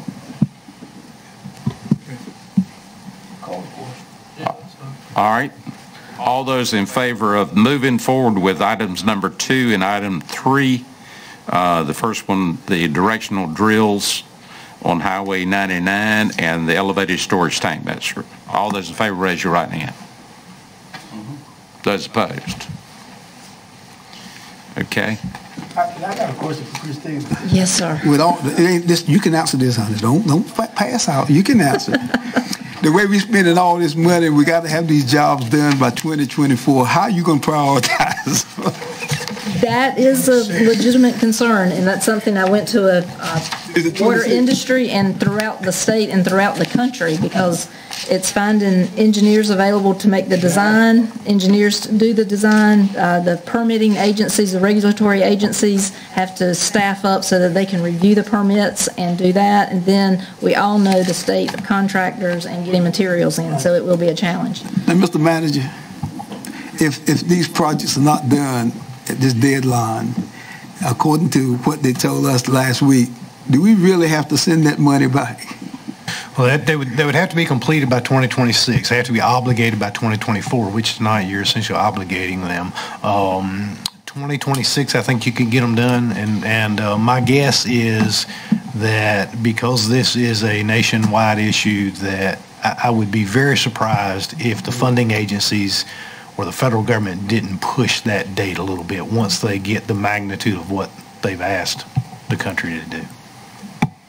Mr. Chairman? Yes. Go to items 6 and 7.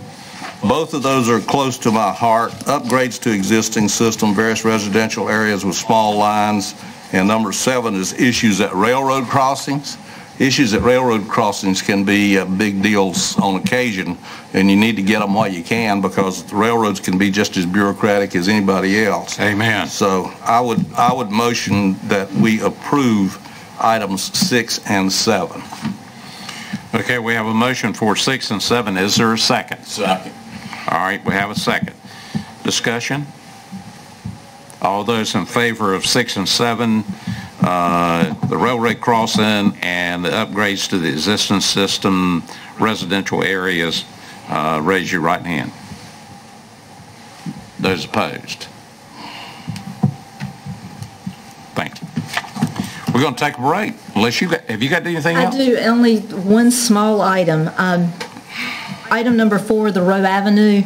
That particular project, just for further information, if it comes back up again, there's been some discussion made. I've spoken with the resident there, and that may have been previously approved by a previous board. We're still trying to get documentation on that. It would have been done many years ago. So again, I just wanted to let you know that that is a little different. So we are investigating that, but just full disclosure that project is a little different from the others, but we're investigating that to see if we can get additional information, and I would bring that back to the Water Committee. Thank you. That's all. We'll take a 15-minute break.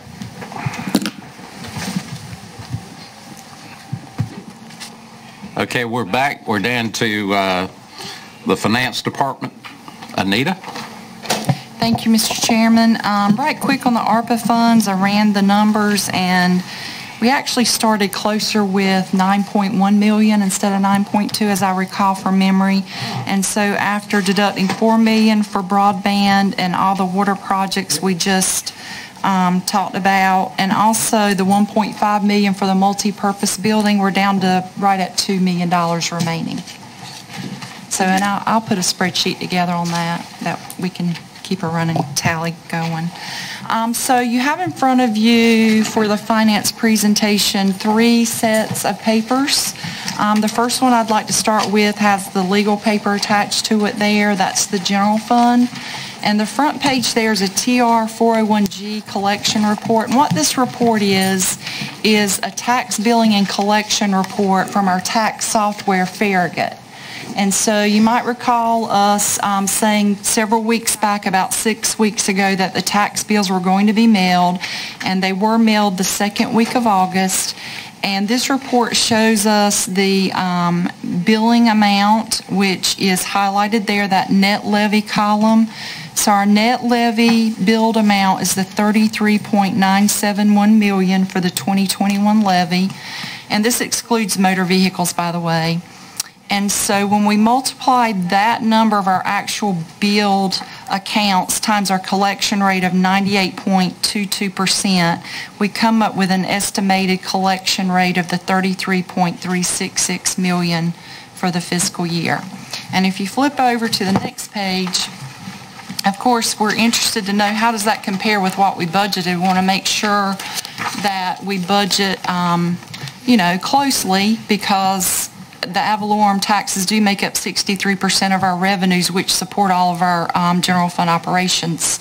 So when we look at that, you can see that we budgeted for the 2021 levy $33.75 million. I just told you I expect it to come in at $33.366. So we've got a slight variance. I say slight because when you talk about a $383,000 difference on $33 million, it's right at 1%. So pretty close there, but it's a little less, anticipated to come in a little less than what was budgeted. But on the motor vehicle side, we budgeted the $3.25 million. I'm expecting that to come in at least $3.5 million. So we'll make up most of that deficit on the real and personal property with the motor vehicles. And so we're really close on our budgeting, so I expect we'll be fine there as far as the ad valorem taxes go, budget to actual for the year. Next page is a look at sales tax distributions. We just received the information on the July sales. Remember, there's a 3-month lag, so the July sales were the second highest distribution that we've ever received. They're $1.1 million, and you can see our highest distribution was actually the month before. The June distribution was $1,130,000. And the state, the entire state saw a huge increase in sales tax for July.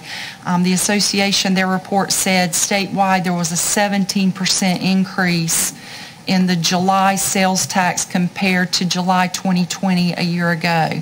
And when you look at our increase, so we're looking at the 1920 column, that July number of 804,000, the 973,000 number, we had even more than an 18% increase there. So still doing better than what even the state is experiencing. And then below there you can see the number, it's the first distribution of the new year, so you just see the dot there, the 1.1 million, and of course we'll be graphing that as we move along during the year there. So any questions on ad valorem taxes or sales tax before we move on to the expenditure side? Sorry about that. Oh, that's okay. $25. No, that was the 15 minutes. Oh, okay. That was 15 minutes. That was the break. $25. It didn't ring. That was an alarm. There's a difference. Okay, so... Yeah, right. I move Frankie paid $25. All right, so moving on to the expenditures for general fund on page 3 and 4 there. So we're 3 months into the fiscal year now, so we would expect, being 1/4 of the way into the year, we'd be at about 25% spent on the expenditure side. And of course, it varies for each department, but overall you can see on the last page we're right at 25%, 24.9% spent there on the expenditure side. So, just in quick review there, everything looks good, everything looks reasonable there on the general fund. Any questions before we move on? Okay. Next, you'll see your next stack there is for the Beaufort County Water District. So first we have our revenues on the front page there, and of course our biggest revenue for the water districts are our sales. I have those highlighted there. We're budgeted at $7.56 million. We've collected the $1.266. And if you go over to the right, that's only 16.8%, which you would expect to be closer to 25% with us being 3 months into the year. But remember we're a month behind in our billing. So actually we've only collected for 2 months, which would be the 16%. So we're right on target there for our sales. On the expense side, moving on to the next few pages there, this is the line item detail for the expenditures. Everything looked reasonable to me as I went down the various line items. You can see on the last page that we're only 20.5% spent On the expenditure side for water, which is lower than the 25%, would be, the annualized amount. And the reason for that is because our large debt payments haven't been made yet. They're made in December and June. So once you factor that in, we're right on target where we would expect to be there. So any questions on water? Okay, moving on, solid waste operations is your last stack of papers there. The first page and 3/4 of the next page are the revenues. You can see the first group of revenues there are other taxes and licenses. This is your scrap tire, white goods, and solid waste disposal taxes that we get distributed quarterly from the state. We've received one distribution there for each of those. So you can see we're slightly above. We'd expect that to be at 25%. We're at 28.8%, so that's good. Next, the scrap tire disposal. That is an annual distribution, so came in slightly below what I thought we would collect there because we will not receive any more of that for the rest of the year. And then next is our big revenue for solid waste. That's the solid waste annual fee that is billed on the tax bills, that $170 fee there. And of course, not collected much of that yet, but that's normal. As I've said, with the tax bills, most people pay in November and December. So we will expect to collect most of that revenue in the next couple of months coming up, but we have collected over $700,000 already in the first 3 months there. And moving on to the last page, you can see a detailed listing on the expenditure side for solid waste. And solid waste expenditures are at about 15% spent so far for the year, so well below the 25%, which we would expect. Any questions? Any questions? Okay. Thank you. Thank you, Anita. Katie, you're up with the Yes, sir. bids and offer to purchase property. Yes, sir. We have 3 properties that are currently available and have received $100 bids on all 3 of them. As a reminder, these properties are going to be listed on GovDeals for these 3 properties. And in anticipation of your approval, I've gone ahead and made a meeting with our GovDeal representative to make sure everything goes smoothly, we reach as many people as possible, and that it's done correctly. Okay, we got a motion. Is there a second? Second. And a second. All those in favor, I'm sorry, any comments? Okay, all those in favor, raise your right hand. Thank you. We're down to items for decision. Brian? Thank you, Mr. Chairman. Commissioner Rebholz asked that this be put on the agenda and be held on the agenda for a while, the broadband negotiation update. I don't really have much of an update for you since the last meeting. We are still waiting to see how the great grant bill comes out of the General Assembly. I would tell you that one of the things that we are watching very closely and concerns us a little bit is just the definition and in that bill that talks about unserved and underserved. And the issue there is it reads a location within a county that has no deployment of broadband services or that has internet access that do not meet the definition of broadband. They're defining broadband as 25 down and 3 up. The issue, though, is it also reads unserved or underserved areas where a private provider has been designated to receive funds through other state or federally funded programs designed specifically for broadband deployment shall be considered served if such funding is intended to result in construction of broadband in the area within 18 months or for the duration of the federal funding program for that area, or if the funding recipient is otherwise in good standing with the funding agency's regulations governing the funding program. So you recall last meeting we spoke about the South Side where there was federal RDOF funding, Rural Development Opportunity Fund funding that came in that some of the larger companies got money. And it's a patchwork across the southern part of the county where they've received federal money to put broadband in. I think that program, I went to look at it today and couldn't find the final number on it. I think it's a 6-year program. They've got to get it in within 6 years. But what it does is it kind of eliminates our ability, or we're concerned that it may eliminate our ability to put together a great grant application that would allow us to get into the southern part of the county, because according to this, you can't go to areas that have already been funded by by a federal funding source. So that's a concern we have with this language. That's been expressed. I know the association has expressed it as well. We'll just see how that all shakes out. I'll be able to answer any questions, maybe, if you have any. Any questions?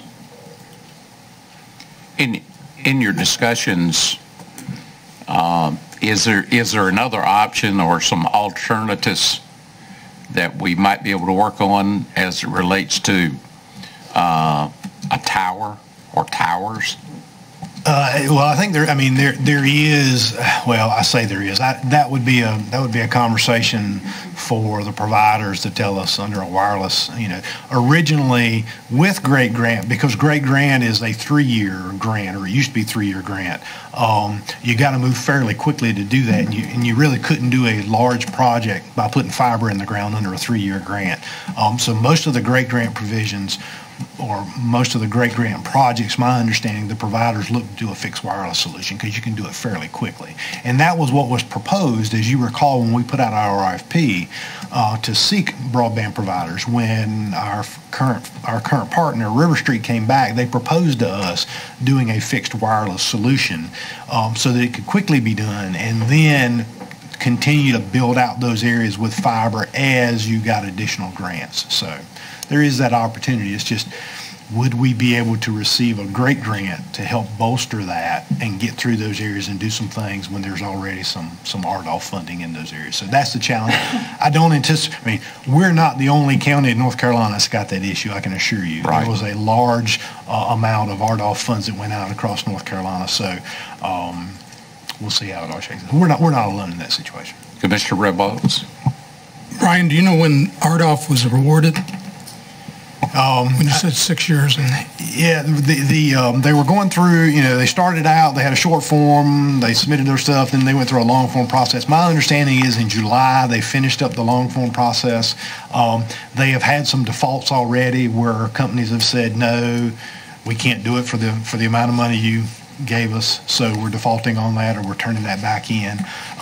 They did have a list today that I found where those agencies or those private providers had gone through the final long form process and been approved, so they had a list of approved ones that were ready to move forward. There were none in North Carolina that I saw that had gotten through that process yet and been approved yet for funding, so I don't know when it will happen. Any other questions on that? You want to move to your next item? Yes, sir, be glad to. This was an item that was on the agenda last meeting that the board asked for it to come back. This is the classification addition to the salary grade list. And just for the short of it, you'll see on page 215 is the org chart that shows where the assistant director of 911 is located. This is an org chart that was in the budget last year, 2 years ago. In last year's budget, since the board allocated just FTEs to the sheriff's office, we just showed the FTEs. But in prior years, ever since I've been here, we've actually had this same org chart. So the short of it is, when we did the study, we missed that position. And that's on us. That's not on the sheriff's office. We missed getting that position in the right place. And this puts that position in the right place. They are not, in doing this, you are not adding any positions to the sheriff's office. There are no additional FTEs that are going. There's no additional funding being added. This is simply saying, this is where this position is operating. This is where it should be. This is where it should be paid on the pay scale. And we're just asking that you allow us to put that in and make it right the way it should be. Questions? I have a question. Yes. Have we always had an assistant manager? Ever since I think the position really became, and when you say assistant manager, I mean, that's what we're calling it, but it is when the board approved the EMD, when we put in emergency medical dispatch, and the board added like 4 additional telecommunicators over there so that we could handle the pre-arrival instructions and things like that for people who need medical emergencies. That was the primary role of that person, because there's a lot of auditing that they have to do. They have to review a certain number of calls. They have to make sure that things are going by the protocol. So as I recall, that was when that position became really substantial in what it did. And like I say, when we went through that process, it was one, we missed a couple of them, unfortunately. I mean, it's on us, and we just missed that one in picking it up. But if we put on 4 additional people to do that, that would have been 1 for each shift. There would not have been an assistant manager. We added an additional telecommunicator for each shift to cover the EMD. We had to add an additional shift person. There was 4 people added, so that was an additional shift person. Yes, sir. There was an additional shift person. I don't remember having an assistant manager. If you go back and looking at our org charts, it's been there for 5, 6. I mean, it's been there, I think, since I've been here. At least 4 or 5 years. Other question? Entertain a motion. Motion to approve. Got a motion to approve. Is there a second? I'll second. Further discussion? Okay. All those in favor of the recommendation, raise your right hand. Those opposed?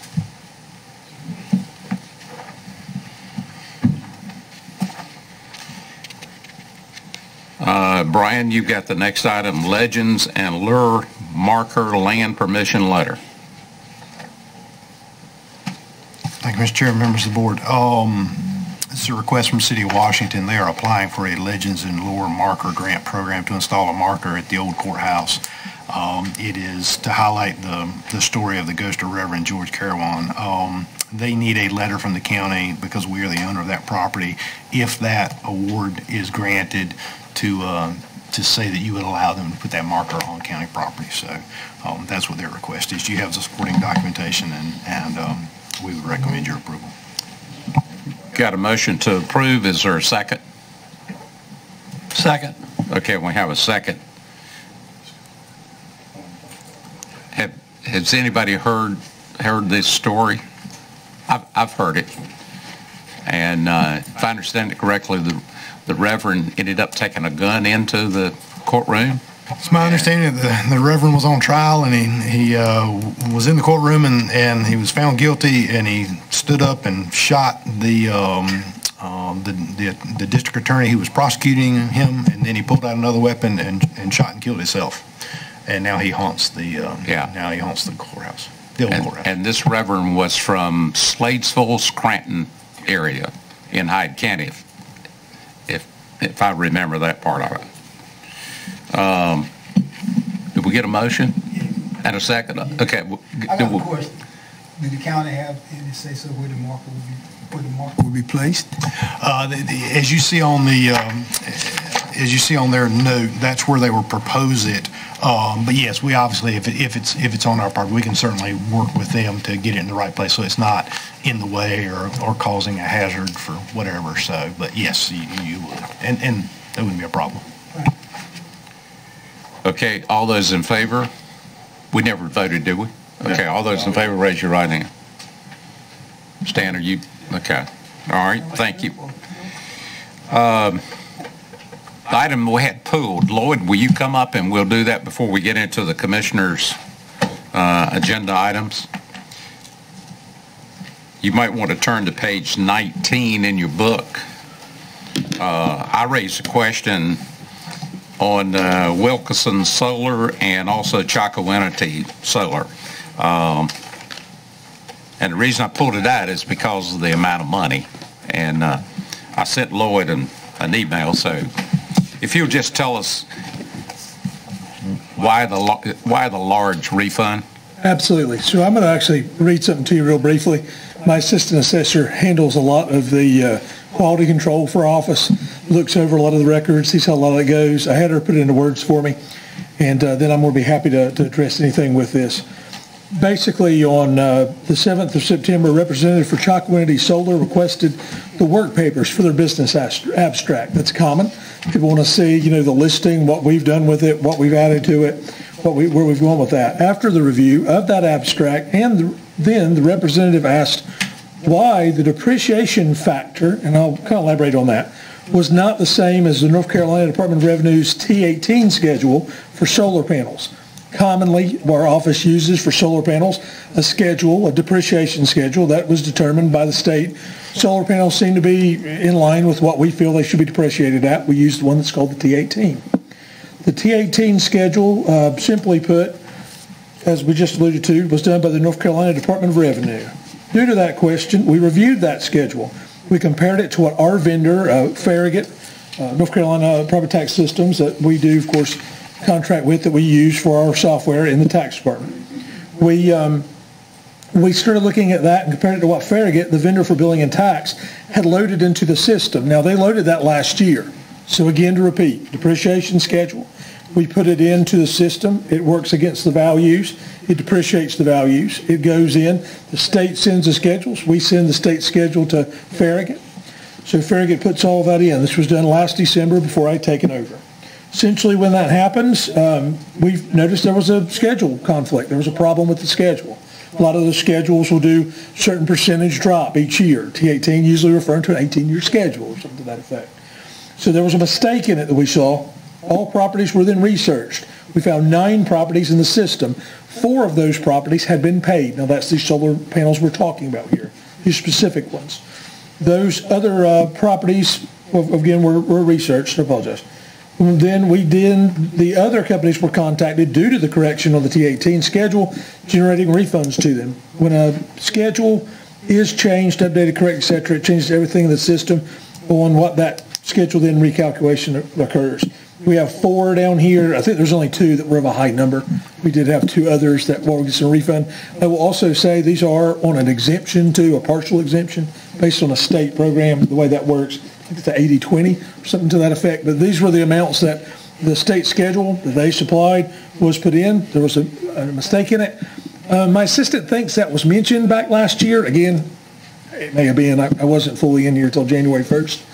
I don't remember if it was or not, to be honest with you, but I know that it was put in and it was not caught until recently. That's it.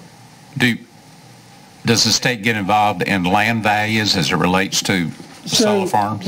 Well, yes and no. Okay. So this is one of those, I'll be brief, but we'll be happy to elaborate more. So a lot of times, depending on the owner of the farm and the equipment and everything else, the state gets very involved. They get very much. If it's a private entity, then the case is normally no. So we have done a few things out there. One time before this particular farm, I believe something came through here one time on that solar farm where basically we looked at it and reviewed it for discrepancy. There were some things broke out or something to that effect on the land, if I recall. There's an exemption on part of it. Again, not uncommon, solar farms. There's some stuff like that. But no, not normally, unless it's something's owned, of course, by a exempt entity, I guess. So we determine the land value locally, not... In this specific case, I'm, yes, fairly certain we did. Now, again, there's like the airport, I think, has some things like that. It's a little bit different scenario. Wilkinson owns 1 tract of land and leases 2. That is correct, sir. And I'm assuming... There might be more than that, but yeah. But I'm assuming the land value is the same whether it's leased or whether it's owned. That should be correct, yes, sir. Okay. By the private entity, yes, sir. Anyone else have a question? But this isn't for the land. This is just for solar panel depreciation. For the equipment. Just to clarify, the 80-20 thing, these people are only taxed at 20% to begin with of the original capital value? Yes, if I recall, the way that actually works is that's set up, again, that's one of the exemption programs set up by the state for those programs and everything else, and we're following, of course, state mandate at that point for that. So then the 20% is put on an 18-year schedule, straight line? Yeah, I believe it is. A18, should be 18-year schedule. If I remember correctly in my research when we were talking hot and heavy about it, I think the salvage value is 25%. Of what that investment is, so it never goes to zero. Never goes below 25%. Yeah, I think it's 25. So basically, most of your schedules have a residual factor too, and you hit eventually a residual, and 25 is a very common residual percentage on most of these. The thing to remember, though, you are still talking a very large amount of money. I mean, most of those have a lot of, obviously, a lot of purchase price and so on and so forth. Anybody else have a question? Okay, we need a motion to approve the refund. Is there a second? Second. Okay, we have any further discussion? All right, all those in favor of the two refunds, or actually all of the refunds, raise your right hand. Thank you. All right, we're down to Commissioner Richardson. If you just take your items and just go from one to the next. Okay, well, I just want to be, I'm keeping mega sites on here because I'm keeping mega sites on here because I'm still hoping that somebody will, somewhere will allow us to build these waste sites, because it is waste and it is infrastructure, and that's the only reason this is on here. Ask the managers, anything new to report? Okay, same old, same old. All right, going to the next one, public library improvements. This is the same question. Okay. You're on a roll. Okay. Martin County Water System. I make a motion that Beaufort County not do the interconnection to the Martin County Water System. And I'm going to review the reasons for it. And the reason I'm making this motion is it was talked about and taken off the table at the last meeting. But things have a way of happening without commissioners knowing about it. And I want to make sure that we do not connect to the Martin County Water System. The reason is because Beaufort County is very unique in the world of providing water to our people. That is, we have the Castle Hayne Aquifer, which is a virtually unlimited source of good water. Martin County takes their water, most of their water is, to put it in my terms, swamp water that is treated. I know people that live in Martin County. They tell me the water has an odor, a taste, and a color to it that is not desirable. Martin County pays twice as much for water as people in Beaufort County pay for water. We should never connect our water system to an inferior water system. So that is a motion. Is there a second? I'll second that. Discussion. Yes, Commissioner Rebels. Would you modify that motion that we would not connect to Martin without approval of the board? Yeah, I don't have a problem with that. The board can always reverse itself. So if you want that language in there, that's fine with me. What board? This board. This board. Well, my position is I'm going to vote against the motion. I think as a good neighbor, and I'll use the example of Hyde County. Hyde County is connected to Beaufort County, and I'm served by the Hyde County water system, and I just think it's good business. It doesn't mean that we're going to turn the valve and just flood water over there or flood water in our system, but in case of an emergency, things can happen. So I just think it's just being a bad neighbor. I'm not concerned about the water. Commissioner Waters, apparently you didn't live in Beaufort County when we had the trihalomethanes issue. You only get trihalomethanes when you treat swamp water. That water the city took at that time was coming from Tranter's Creek, which is surface water, which is swamp water. It was treated and it had trihalomethanes in it. We are connecting to a system that has inferior water, and we don't need to be doing that. Any other comment? All right. All those in favor of the motion, raise your right hand. All those opposed, raise your right hand.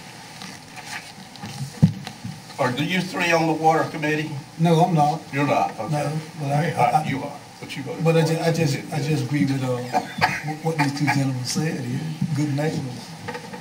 Good neighbors and poisoned water are not good. Is not a good idea. Well, I don't know if anybody has died over Martin County recently. Do you? I mean, somebody died today from water. In Martin County? It wasn't from water. Huh? Okay. That's my whole point. Okay, you want to go to your next item? Oh, okay. Video. Look, filming these meetings has become a serious problem. At one time, we had a private contractor who's sitting on the other end of the table from me, and we had a good quality, and we had good service, and the programs went up reasonably quick. We got that for about $27,000 a year, okay? Am I correct in that number? Then we spent $140,000 in round numbers, maybe more, maybe a little less, for a modern, sophisticated system. And immediately the quality went down to the bottom of the barrel. And I've been talking now for 2 years, ever since we've been in this building, about how to get the quality up. We had a police committee meeting this month. At the end of the police committee meeting, when I thought we had a very good meeting with a lot of information that could have gotten out to the public. At the end of the meeting, the operator came in and suddenly announced, gee, guys, we didn't get any of the video or audio. We didn't get any of the audio. So with a $140,000 system, we should have gold-plated stuff being turned out. I don't know about you guys, but the way this thing shows up on my TV, it looks like it's filmed at the bottom of the barrel. It's grainy. It's hard to see. It's fuzzy. I'm looking at this. The quality that I'm looking at on the monitors in this room is incredible compared to what we're getting at home. Now, this is going to be fixed because we've spent our money. So I have some questions for the manager as to what our policies are and how we go about this. First of all, I think that every meeting should be immediately stopped as soon as the operator determines that we're not getting the video or the audio. That should be announced to the people that are sitting in the meeting, that are chairing the meeting, should know about that. So can we do that in the future?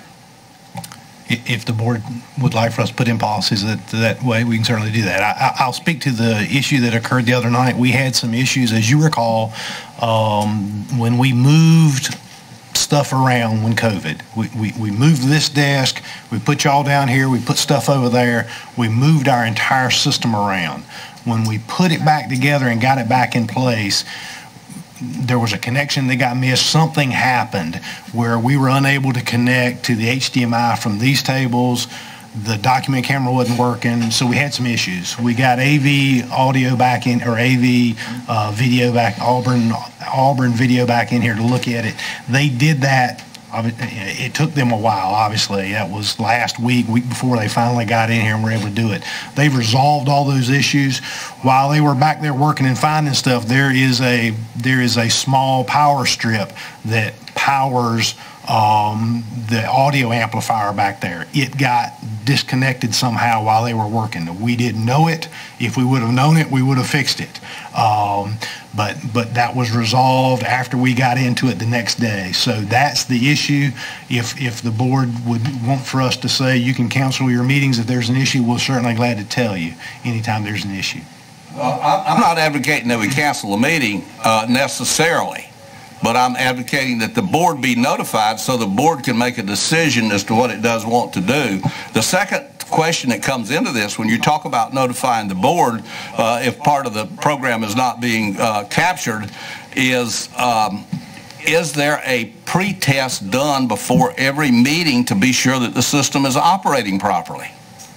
Mr. Richard, we do turn the system on. As you recall, the other night we had an issue with the podium mic, so we use this mic over here to do that. So we test the mics.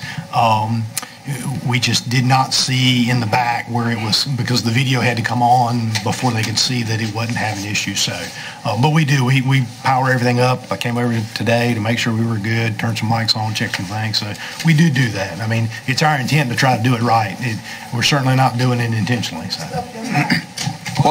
No, stuff doesn't just happen. Too much stuff has happened. We lost a whole meeting 2 meetings ago where they were accusing Commissioner Deathridge of being a criminal. And that meeting never really got out into the public. And it should have gotten out into the public. Not that he is a criminal, but the public needs to know what the issues are. And that's why I'm talking about this. So, I think that there should be a pre-test on every meeting. Have the people that are operating this, have they been trained by anybody? We do have staff that has been trained by the AV folks, but what I will say to you is that our staff is doing this in addition to their other job. So I would be happy if the board would entertain another FTE to be a public information officer, video person, and a host of other duties that we could assign them with to handle public relations related to board activities.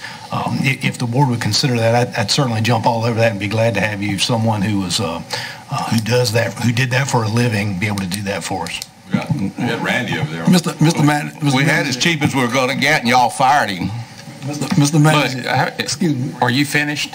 My button is still on. I thought I still had the floor. Are you telling me I'm finished? No. I just asked a question. Well, then I'm not finished. Okay. But I'm getting real close to being finished.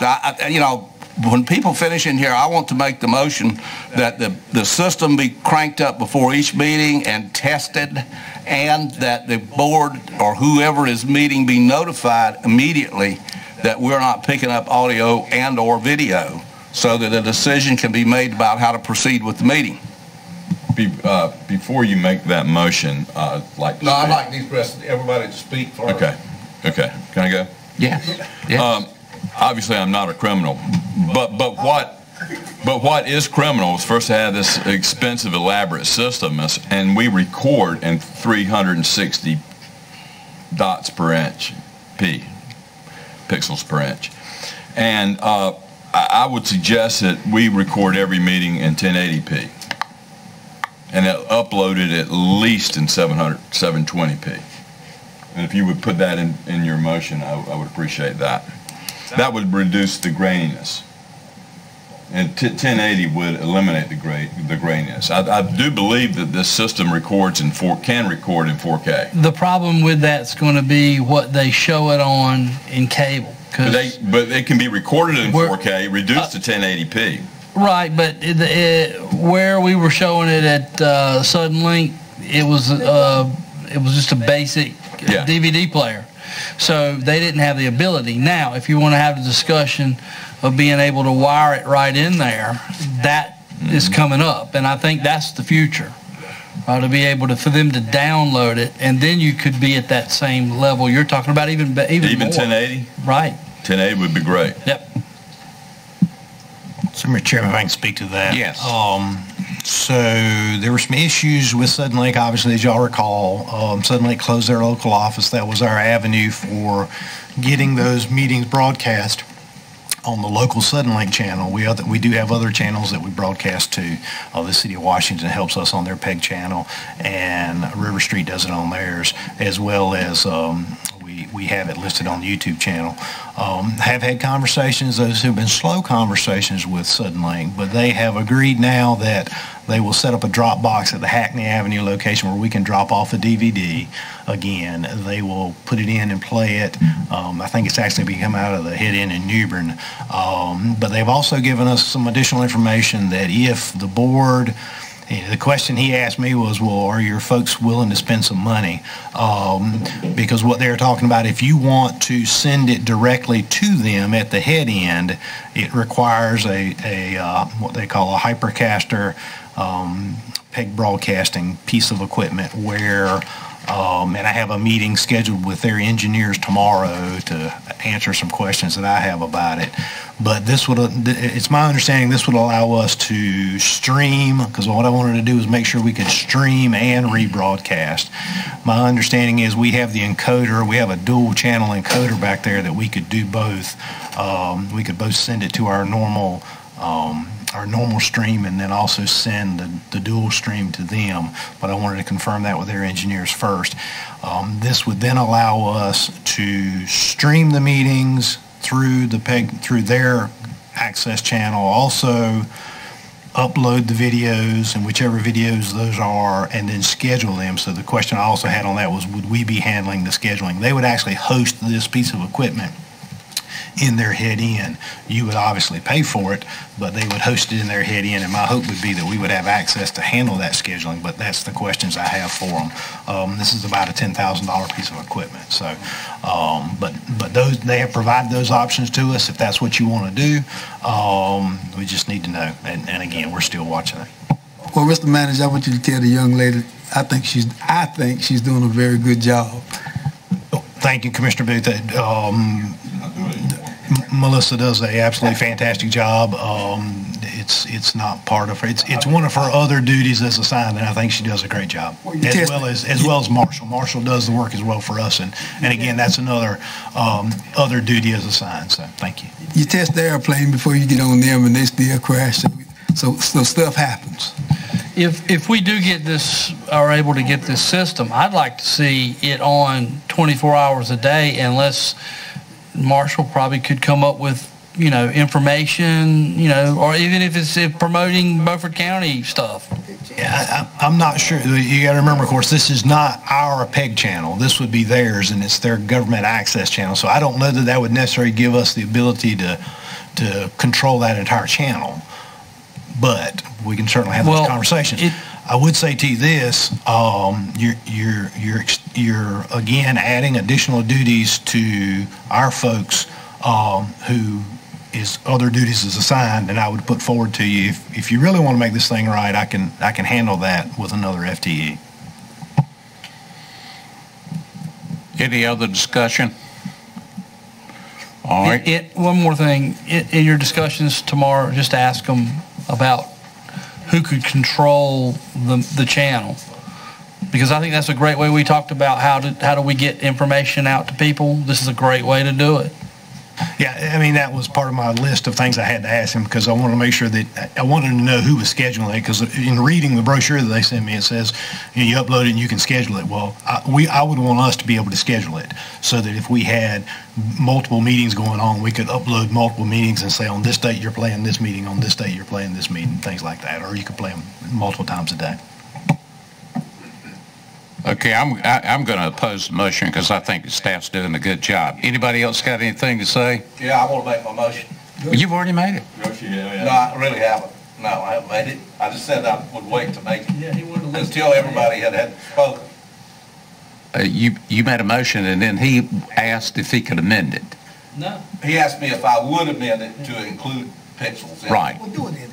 Yeah, just do it again. I mean, it's I move that a test be performed before each meeting to ensure that the system is working properly, that notice be given to the whoever's conducting the meeting, that should a defect occur, and number 3, that we record it in higher than 360 pixels. And dispense it in higher than 360 pixels. Minimum of 720 pixels. Well, you want to say a minimum of 720 pixels. Does that work? I think you're going to have to wait until that can be shown, if it suddenly agrees that they have a way to show that, because that's a different player for them to show that. So that if we get this machine, this add-on to stream it, yes. But if you're putting it on a DVD and putting it in a Dropbox, that's not going to be accurate. Let's just say higher than 360 pixels, and then if you get the new machine, then you can do it in higher than 360 pixels. Okay. Does that work? That's my motion. Amend that to the highest pixels possible. To the high. Okay. To the highest pixels I made it possible. look so easy all those years. Candy, do you want them to restate it, or you got it? You got it. All right. Anybody else got a comment? All right, let's call for a vote. All those in favor of the motion, raise your right hand. All those opposed? Thank you. Mr. Chairman. Mr. Chairman. Well, I mean, you go ahead. You make everything else political, so we expect that. We expect it. Truth on you. I'm going to tell what happened. Yeah. And it's going to be the public's ears are going to burn. Yeah.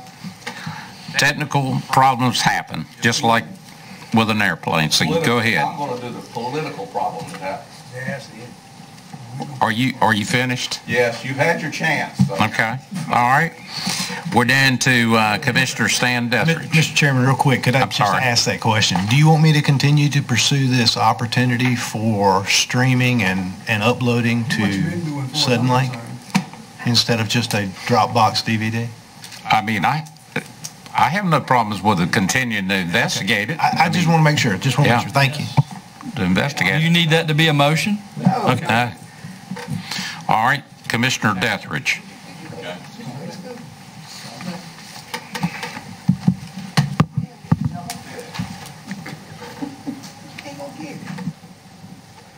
Okay, we're all done? Okay. There's a question here, And this question to you Beaufort County Commissioners and every North Carolina law enforcement agency is, when does the propriety of laws equally applied matter? The perfect and essential answer is that it matters for every citizen all the time, no exceptions. That is the question of this entire event that we're getting ready to discuss. What is of extreme concern to me, and should be the concern of every fair-minded Beaufort County citizen, is that on occasion this constitutional guaranteed of equal application of the law as related to me for at least this one instance has not been the maximum of our authority class. To be specific, an incident where the Beaufort County Sheriff's Office, spanning 2 administrations, failed to investigate the threatened extreme violation of a minor and then the eventual complete violation of that same minor formerly threatened did occur. My overarching question is, at what point does the Beaufort County Commissioners care to get involved to aid a Beaufort County citizen to seek redress for his family's constitutionally guaranteed justice denied against the evil perpetrated that this citizen has now claimed? That citizen mentioned in this Beaufort County Citizens Court of Business is Beaufort County citizen Bruce Gray. Would you like to come forward, sir?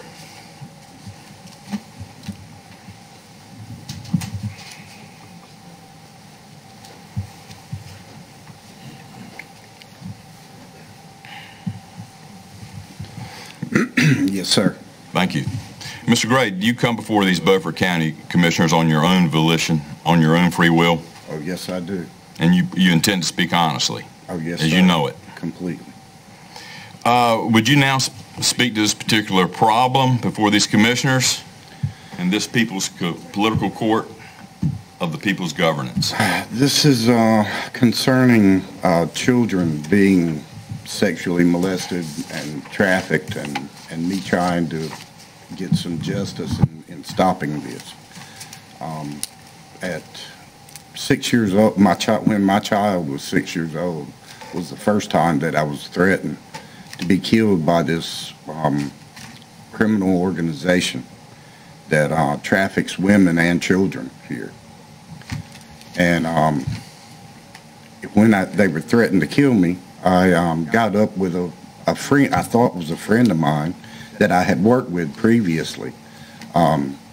His name is David Richards, and I got up with him because we had worked together at Park Boat Company before he became a sheriff, and asked him to come to my house and let's discuss how to properly turn this situation in with this organization.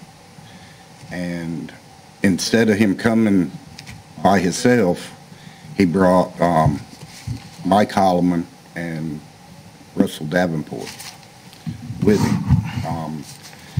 They proceeded to tell me that they knew all about these people and I was to keep my nose out of it and not to be turning them in, instead of giving any kind of help on how to properly turn it in. At that point, I continued trying to reach out to the Sheriff's Department to get help, and on a few occasions was told that that they knew, and I was to not be turning them in, to stop turning them in. At 11 years old, my child was actually raped by these people. And when I went in to talk to the investigating officer, Brad Shackelford was called into his office. He met me in the hallway, asked if I was Bruce Gray, and I said, yes, sir, I am. The next words out of his mouth was, it's only prostitution. At that point, I let him know that I saw what he was trying to do, and we needed to take care of my child. Go in, which my child was in his office at that time. And we went in and talked with the lady from DSS and my child about what had happened. When I couldn't get any help with, previous to this happening, when I worked with the Sheriff's Department for that first year, the next year I went to the SBI, Walter Brown of the SBI, and he told me he would look into it, and he did. And he let me know that he saw that everything I told him was the truth. And he suggested to the Sheriff's Department to do an investigation. And I asked him, did he think that they would do it? And he said no, he didn't think that they would. But he had told them, and that was all he could do. And I asked him, well, I thought you guys could do an investigation, and yourselves. And he said that the only two people that could ask him to get involved was the district attorney and the sheriff. And so when I couldn't get help there, I went to the FBI. The FBI then let me know that that they couldn't get involved either unless these two people asked them to get involved. At that point, they did suggest that I start, being that the Sheriff's Department weren't making any reports or letting me report, or to go to the National Organization Against Human Trafficking. I worked with them for now about 6 years in reporting these people and reporting the Sheriff's Department for not helping, and the Department of Social Services too. I was actually told by two different supervisors of the Department of Social Services that Abby Williams the last time and Barry Johnson in the beginning, that they knew, and I was not to be turning these people in. In fact, if I kept turning them in, they would take my child from me and place her with her mother, who is one of the people in this organization. In fact, her mother was the one that supposedly tied her to the bed and let a man rape her in this stuff. Wow. And that's what, DSS it did when they actually put on court papers that I hadn't turned it into the proper authorities, and took my child for 2 years, placing her with her mother. I have full custody. It's supposed to be my choice of where my child was to be placed, but they placed her with her mother's family, who tried to have her change her mind about what had happened. And thank the Lord for the therapist not letting them have contact with these people anymore, and telling them to reunite us. That's the only way that I was able to get my child back from the Department of Social Services, was through our therapist and the Lord.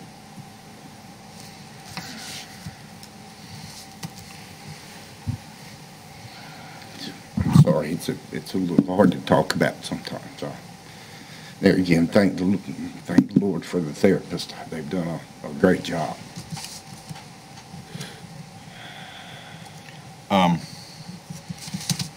Mr. Gray, may I ask a question? Of course. You say at 11 your child was physically violated. Yes. Did a doctor... I took her, as soon as I found out, I took her to the Children's Hospital in Greenville. Did he certify that she was in fact raped? Yes. Did you make that information available to the various law enforcement agencies that you spoke to? Not at that time. I had not. I did. They told me to go to Teddy Bear in Greenville for treatment for my child, and at that time, Brad Shackelford was called in there also, and was made aware at the meeting with Teddy Bear. And was he told at that time of all the instances and everything that happened your former wife's involvement as well? Now, I'm not sure about the wife thing. She weren't my wife either. Okay. You're right. The mother of the child. The mother of the sorry. child. I'm That's sorry. right. I'm sorry. It's all right. And he may or may not have been informed at that time of her About that part, yes, sir. But that she had been raped. But that was definite. Oh, yes, sir. That was definite.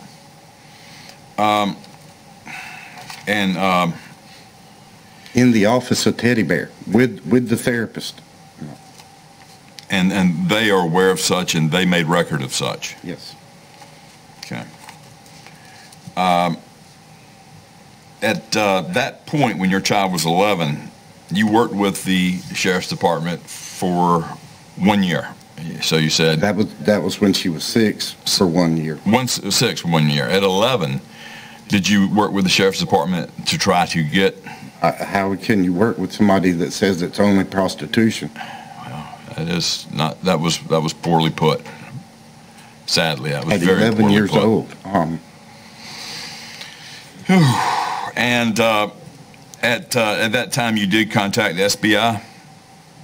Oh, I done that after 1 year of working with the sheriff's department when she was 6. Okay. When she turned about 7 years old, yeah. is when I started working with the SBI, and then informed the FBI after working with the SBI for 1 year, and him telling me that he saw that what I was saying was true.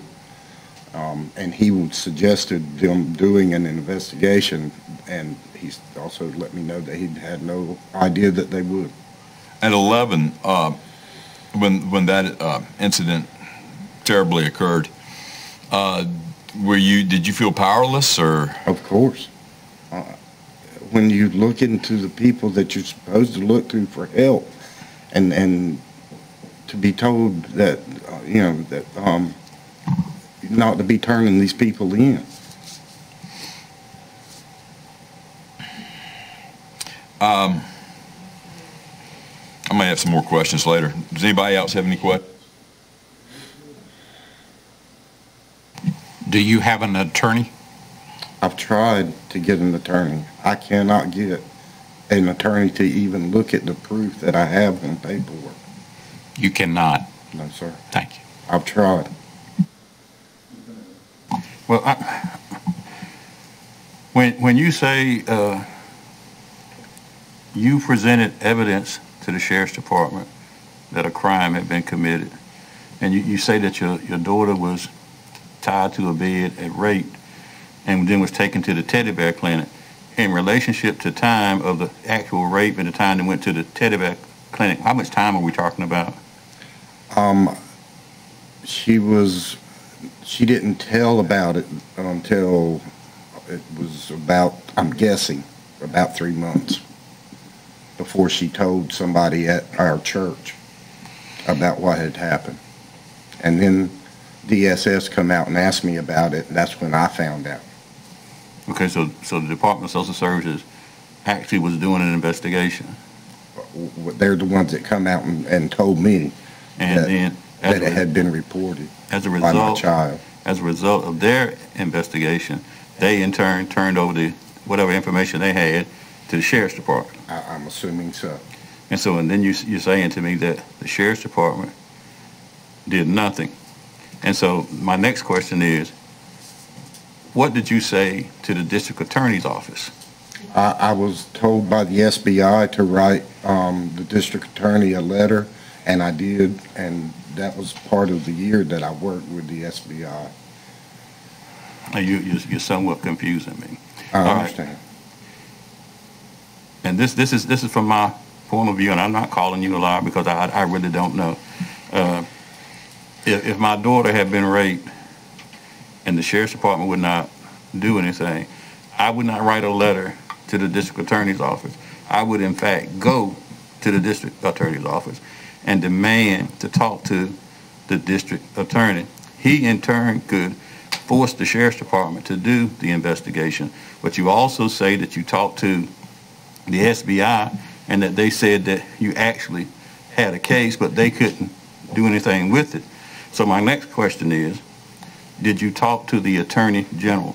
He is the highest law enforcement officer in the state of North Carolina. No, sir.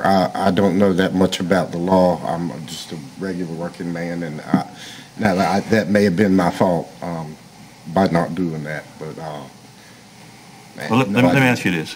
Was there anybody advising you on what you should be doing? The man from SBI, Walter Brown, advised me, but he was advising me before the rape of my child. Let me say this. I was a deputy for 14 years, and I did investigations, and I hear what you're saying, but the dots are not connecting for me. That's the problem I have. Your dots are just not connecting. And I've been away from the Sheriff's Department since 1996. So, and such an egregious crime for any law enforcement officer to hear such a thing and to ignore it. That's just a tough one for me. It's hard for me to believe also. Okay, thank you.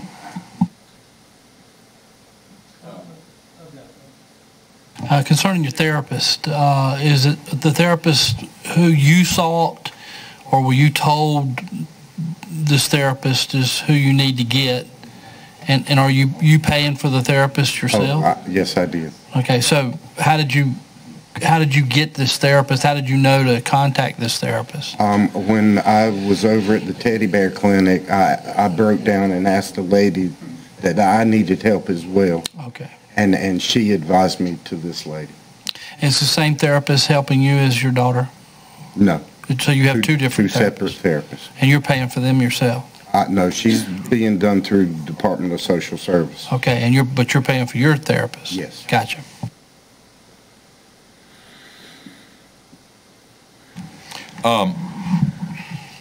When did DSS get first involved? I think you told us it was after the first threat when your daughter was around 6, 7. Am I right? Yes, that's right. Did they believe you, or did they find you credible? Barry Johnson again told me not to be turning these people in. Okay. Thank you.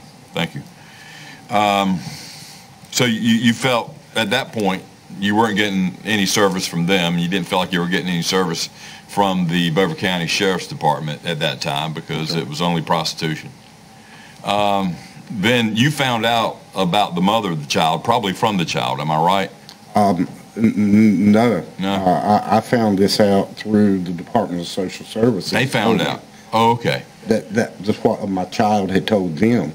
Like I said, my child didn't tell me. Oh, well, that's... she told somebody and I've always told my child, if anything was to happen, you didn't feel comfortable telling your daddy, to tell somebody that you trusted. And she did. She told the people in church. At that point, when your daughter told the Department of Social Services, they did no longer wanted to place a child with the mother or the mother's family, or did they still want to do that? That happened sometime later, when they actually said that I hadn't turned it into the proper authorities and took it, even though they're the ones that told me about it. Well, they are the proper authorities. Yes, sir. All right. It seems like lots being passed. Now, Mr. Gray has admitted he's a simple man, and a lot of people are simple. I'm simple in situations like this, and I don't always do the right thing, although I wish I would. And maybe I wish I knew the right things. And maybe you didn't know the right things to do, and maybe you went up to doors that were closed into your face, it sounds like to me. And this is his story. Is it true or not? Is that for us to even decide? It's not for us to decide. I don't think it's for us to decide. What we should decide is, should this be investigated at some level here in North Carolina? Finally, be investigated.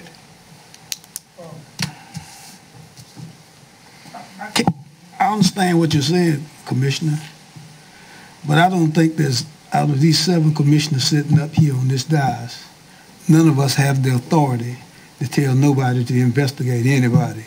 Number one, you got to have elements First, you got to have the facts that a crime has been committed, which I don't doubt.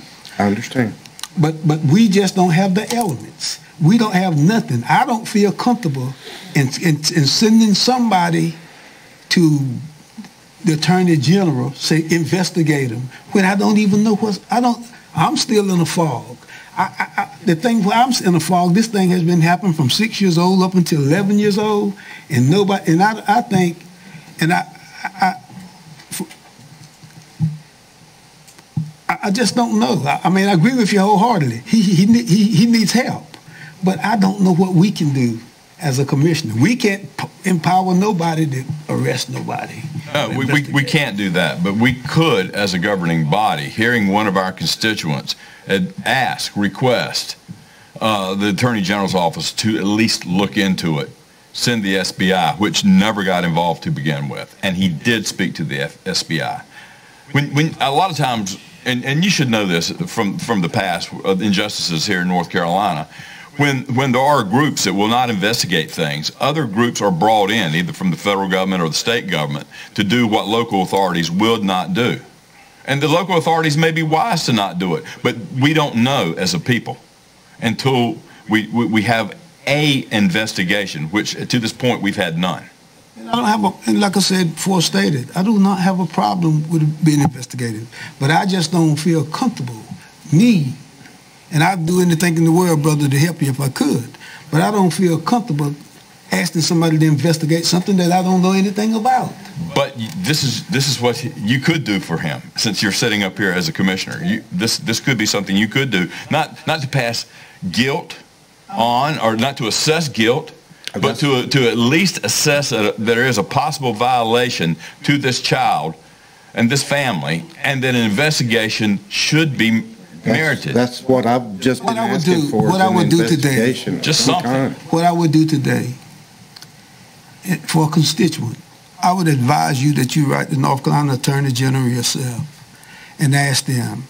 I mean, I find if an SBI didn't do anything, the district attorney, you work for the district attorney a year, all of that happened and nobody done anything, then let me tell you something. I'm not going to play with you, brother.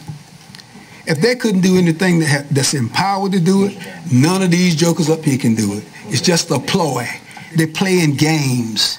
It's just a ploy. We need accountability. We need accountability. We all do. And the thing about it is, I'm not going to sit here and tell you something that I don't know anything about. Let me ask you one question. Why are you here tonight? Who asked you to come? Nobody asked me to come. How did you know we was meeting tonight? Because the Beaufort County citizen. How did you know we was meeting tonight? I went to the Republicans meeting and spoke. Pardon me? I went to a Republicans meeting and spoke about what happened. And who told you that we was meeting tonight? If you don't have to tell me, I'm not your attorney. I'm not an attorney, but I know where this is feeding from. And let me tell you, I feel your sympathy. And I do anything in the world I can to help you, but I'm not going to vote tonight to have somebody drug in something that I don't know anything about. I just can't do that. Mr. Chairman, I guess. Look, here's the long story on this.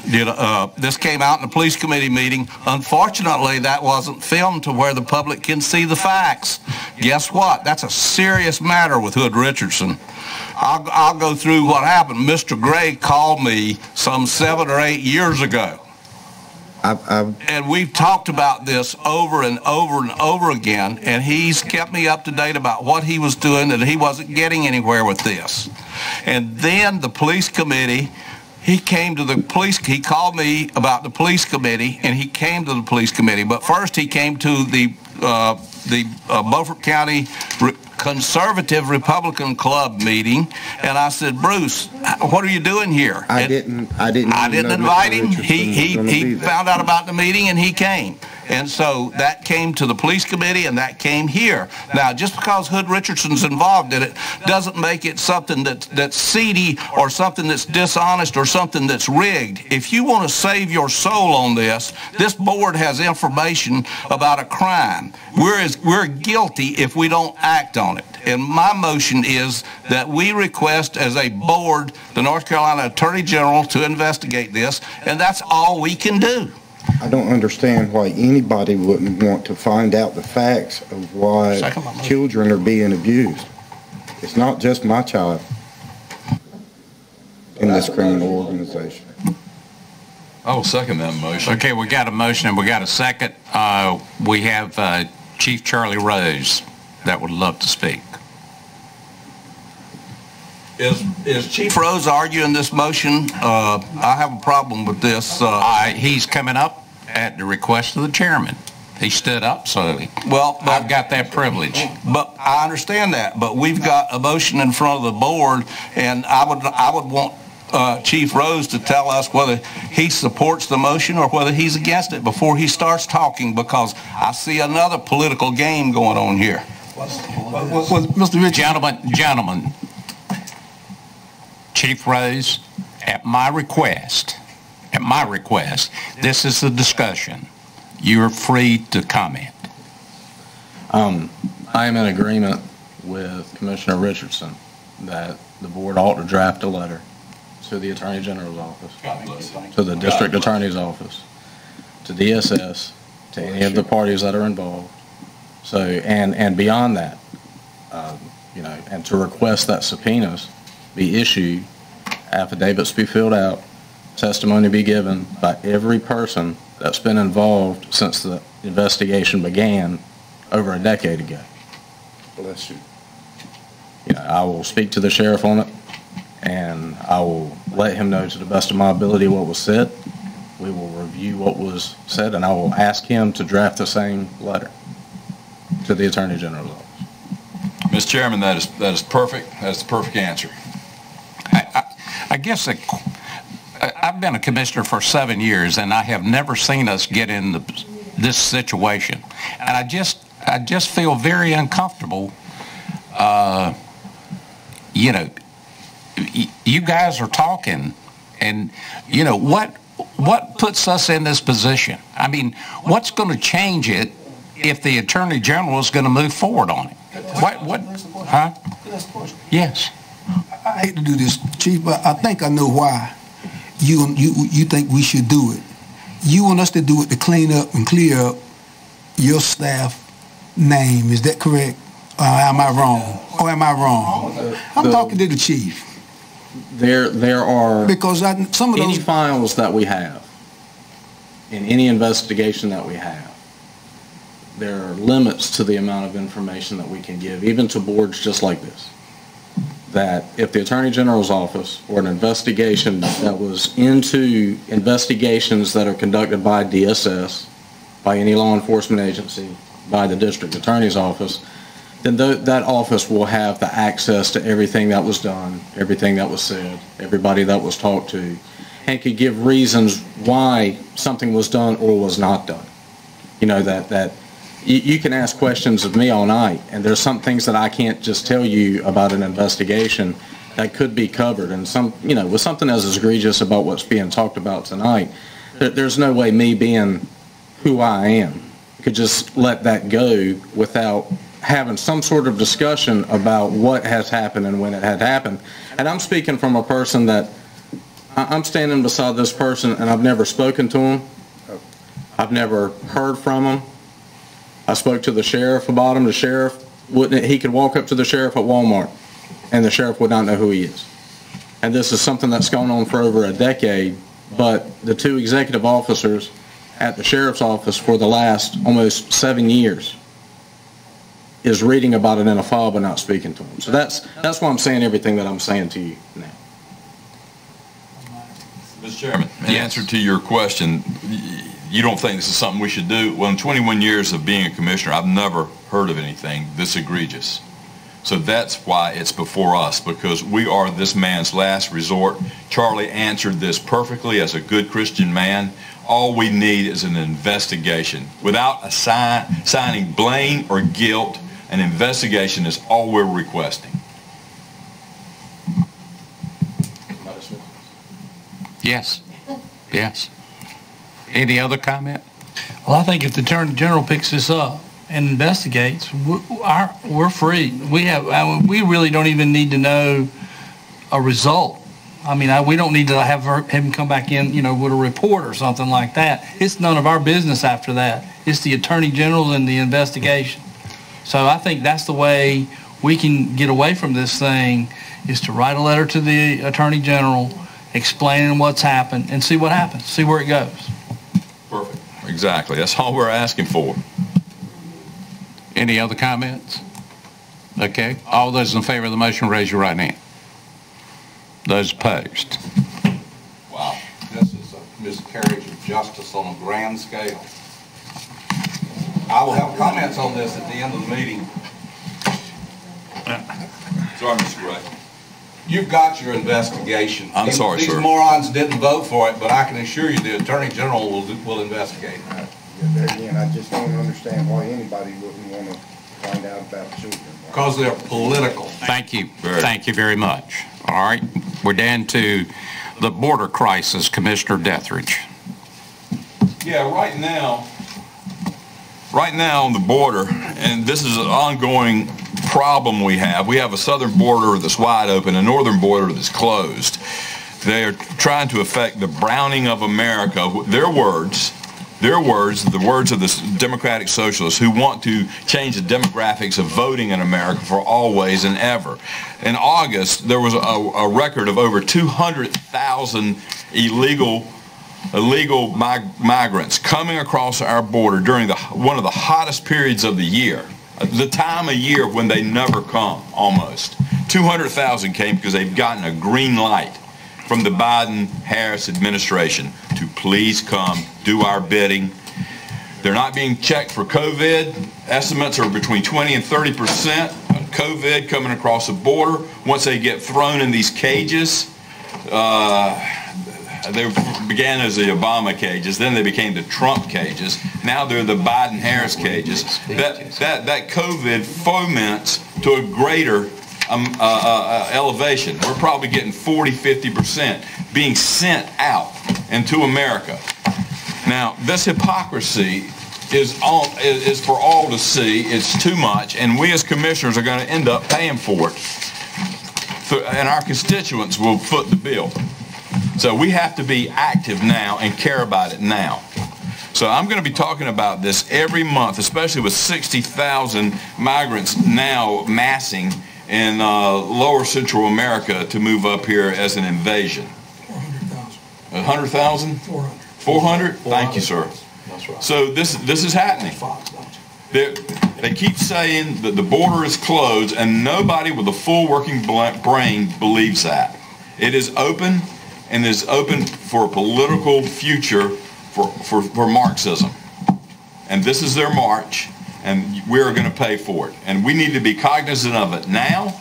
We need to know what their goals are, and we need to be ready to do what we can do on the local level. I have a friend who thinks we should secede from the Union. Not only us, but every state that believes in the Constitution against the states that don't believe in the Constitution. So, I mean, it's down to that at this point. All right, I'm done. Thank you. Okay, before we go into closed session, we're going to go in the back conference room, so anybody who wants to stay here, you're welcome to stay.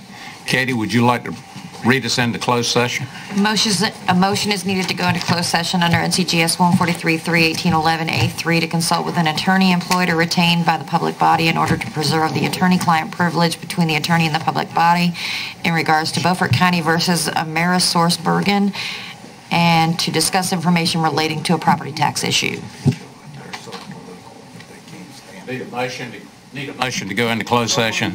Add a second. Second. All those in favor, raise your right hand. Thank you. Oh, don't worry. They put themselves on the drill. They are on the drill. Thank you. There you go. All right. Need a motion to come out of closed session. Is there a second? Second. All right. All those in favor, raise your right hand. Okay. David? We need a motion to approve Lloyd's number. So we'll try to get this case done. John? If you gentlemen don't mind, I'm going to give all 4 parcels real quick, just for record, and then I'm going to break it down real quick.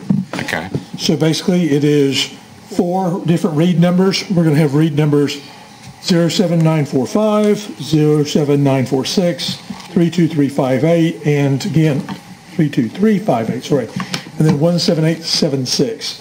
And really quickly, that comes up to a total of, if you add them together, 1,799,684. I can break that down more individual if I need to, but that should be okay. Okay, motion to accept Lloyd's recommendation at 1.8 million. I'll second the motion. Any discussion? All those in favor, raise your right hand. Thank you, Lloyd. No, I want my comment period. Motion to adjourn? No, I want my comment period. That's on the agenda. You guys close with that for me. Frankie, you might want to hear this because you're the one person that needs to hear this. I've got other issues that I need to address. No, you don't. This is an important issue.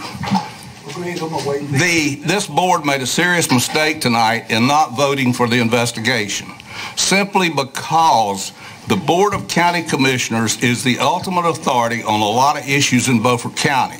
We have commissioners that want to play serious politics and make the public believe things that are not true.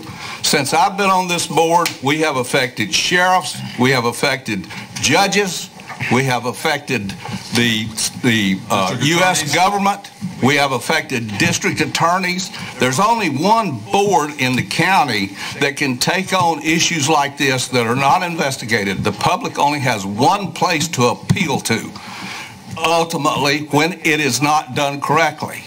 Now, these people on this board that voted against this do not realize what they were elected to do, and that is to keep this county honest. There is no law against voting for the right thing under any conditions. We are the ultimate authority when it comes to applying political pressure to get things done.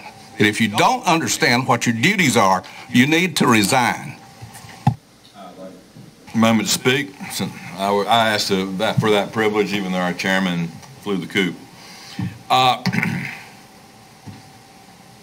Commissioners, you have a constitutional duty to observe and understand what the laws are of the land. And that one of those laws of the land is that the law will be applied equally. And I shouldn't have to tell all of you that. I shouldn't have to lecture you.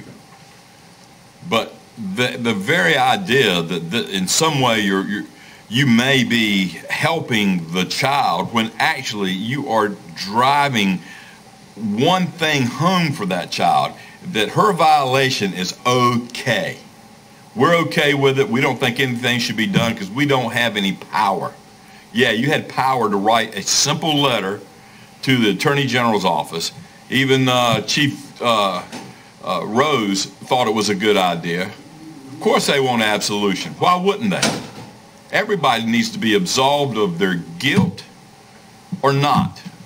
And an investigation would find that out possibly. But I think Randy said it best. Once that investigation goes to the Attorney General, it's out of our hands. We've done all we can do. There's not but so much we can do. When Hood says we've made a difference, those differences were made by very narrow margins. Am I right, Hood? And a lot of commissioners would not have tried to do so, but he did. Now, this is another issue where we dropped the ball. And you should look into your heart as to why. This is not a political issue. This is a human rights issue. Motion to adjourn.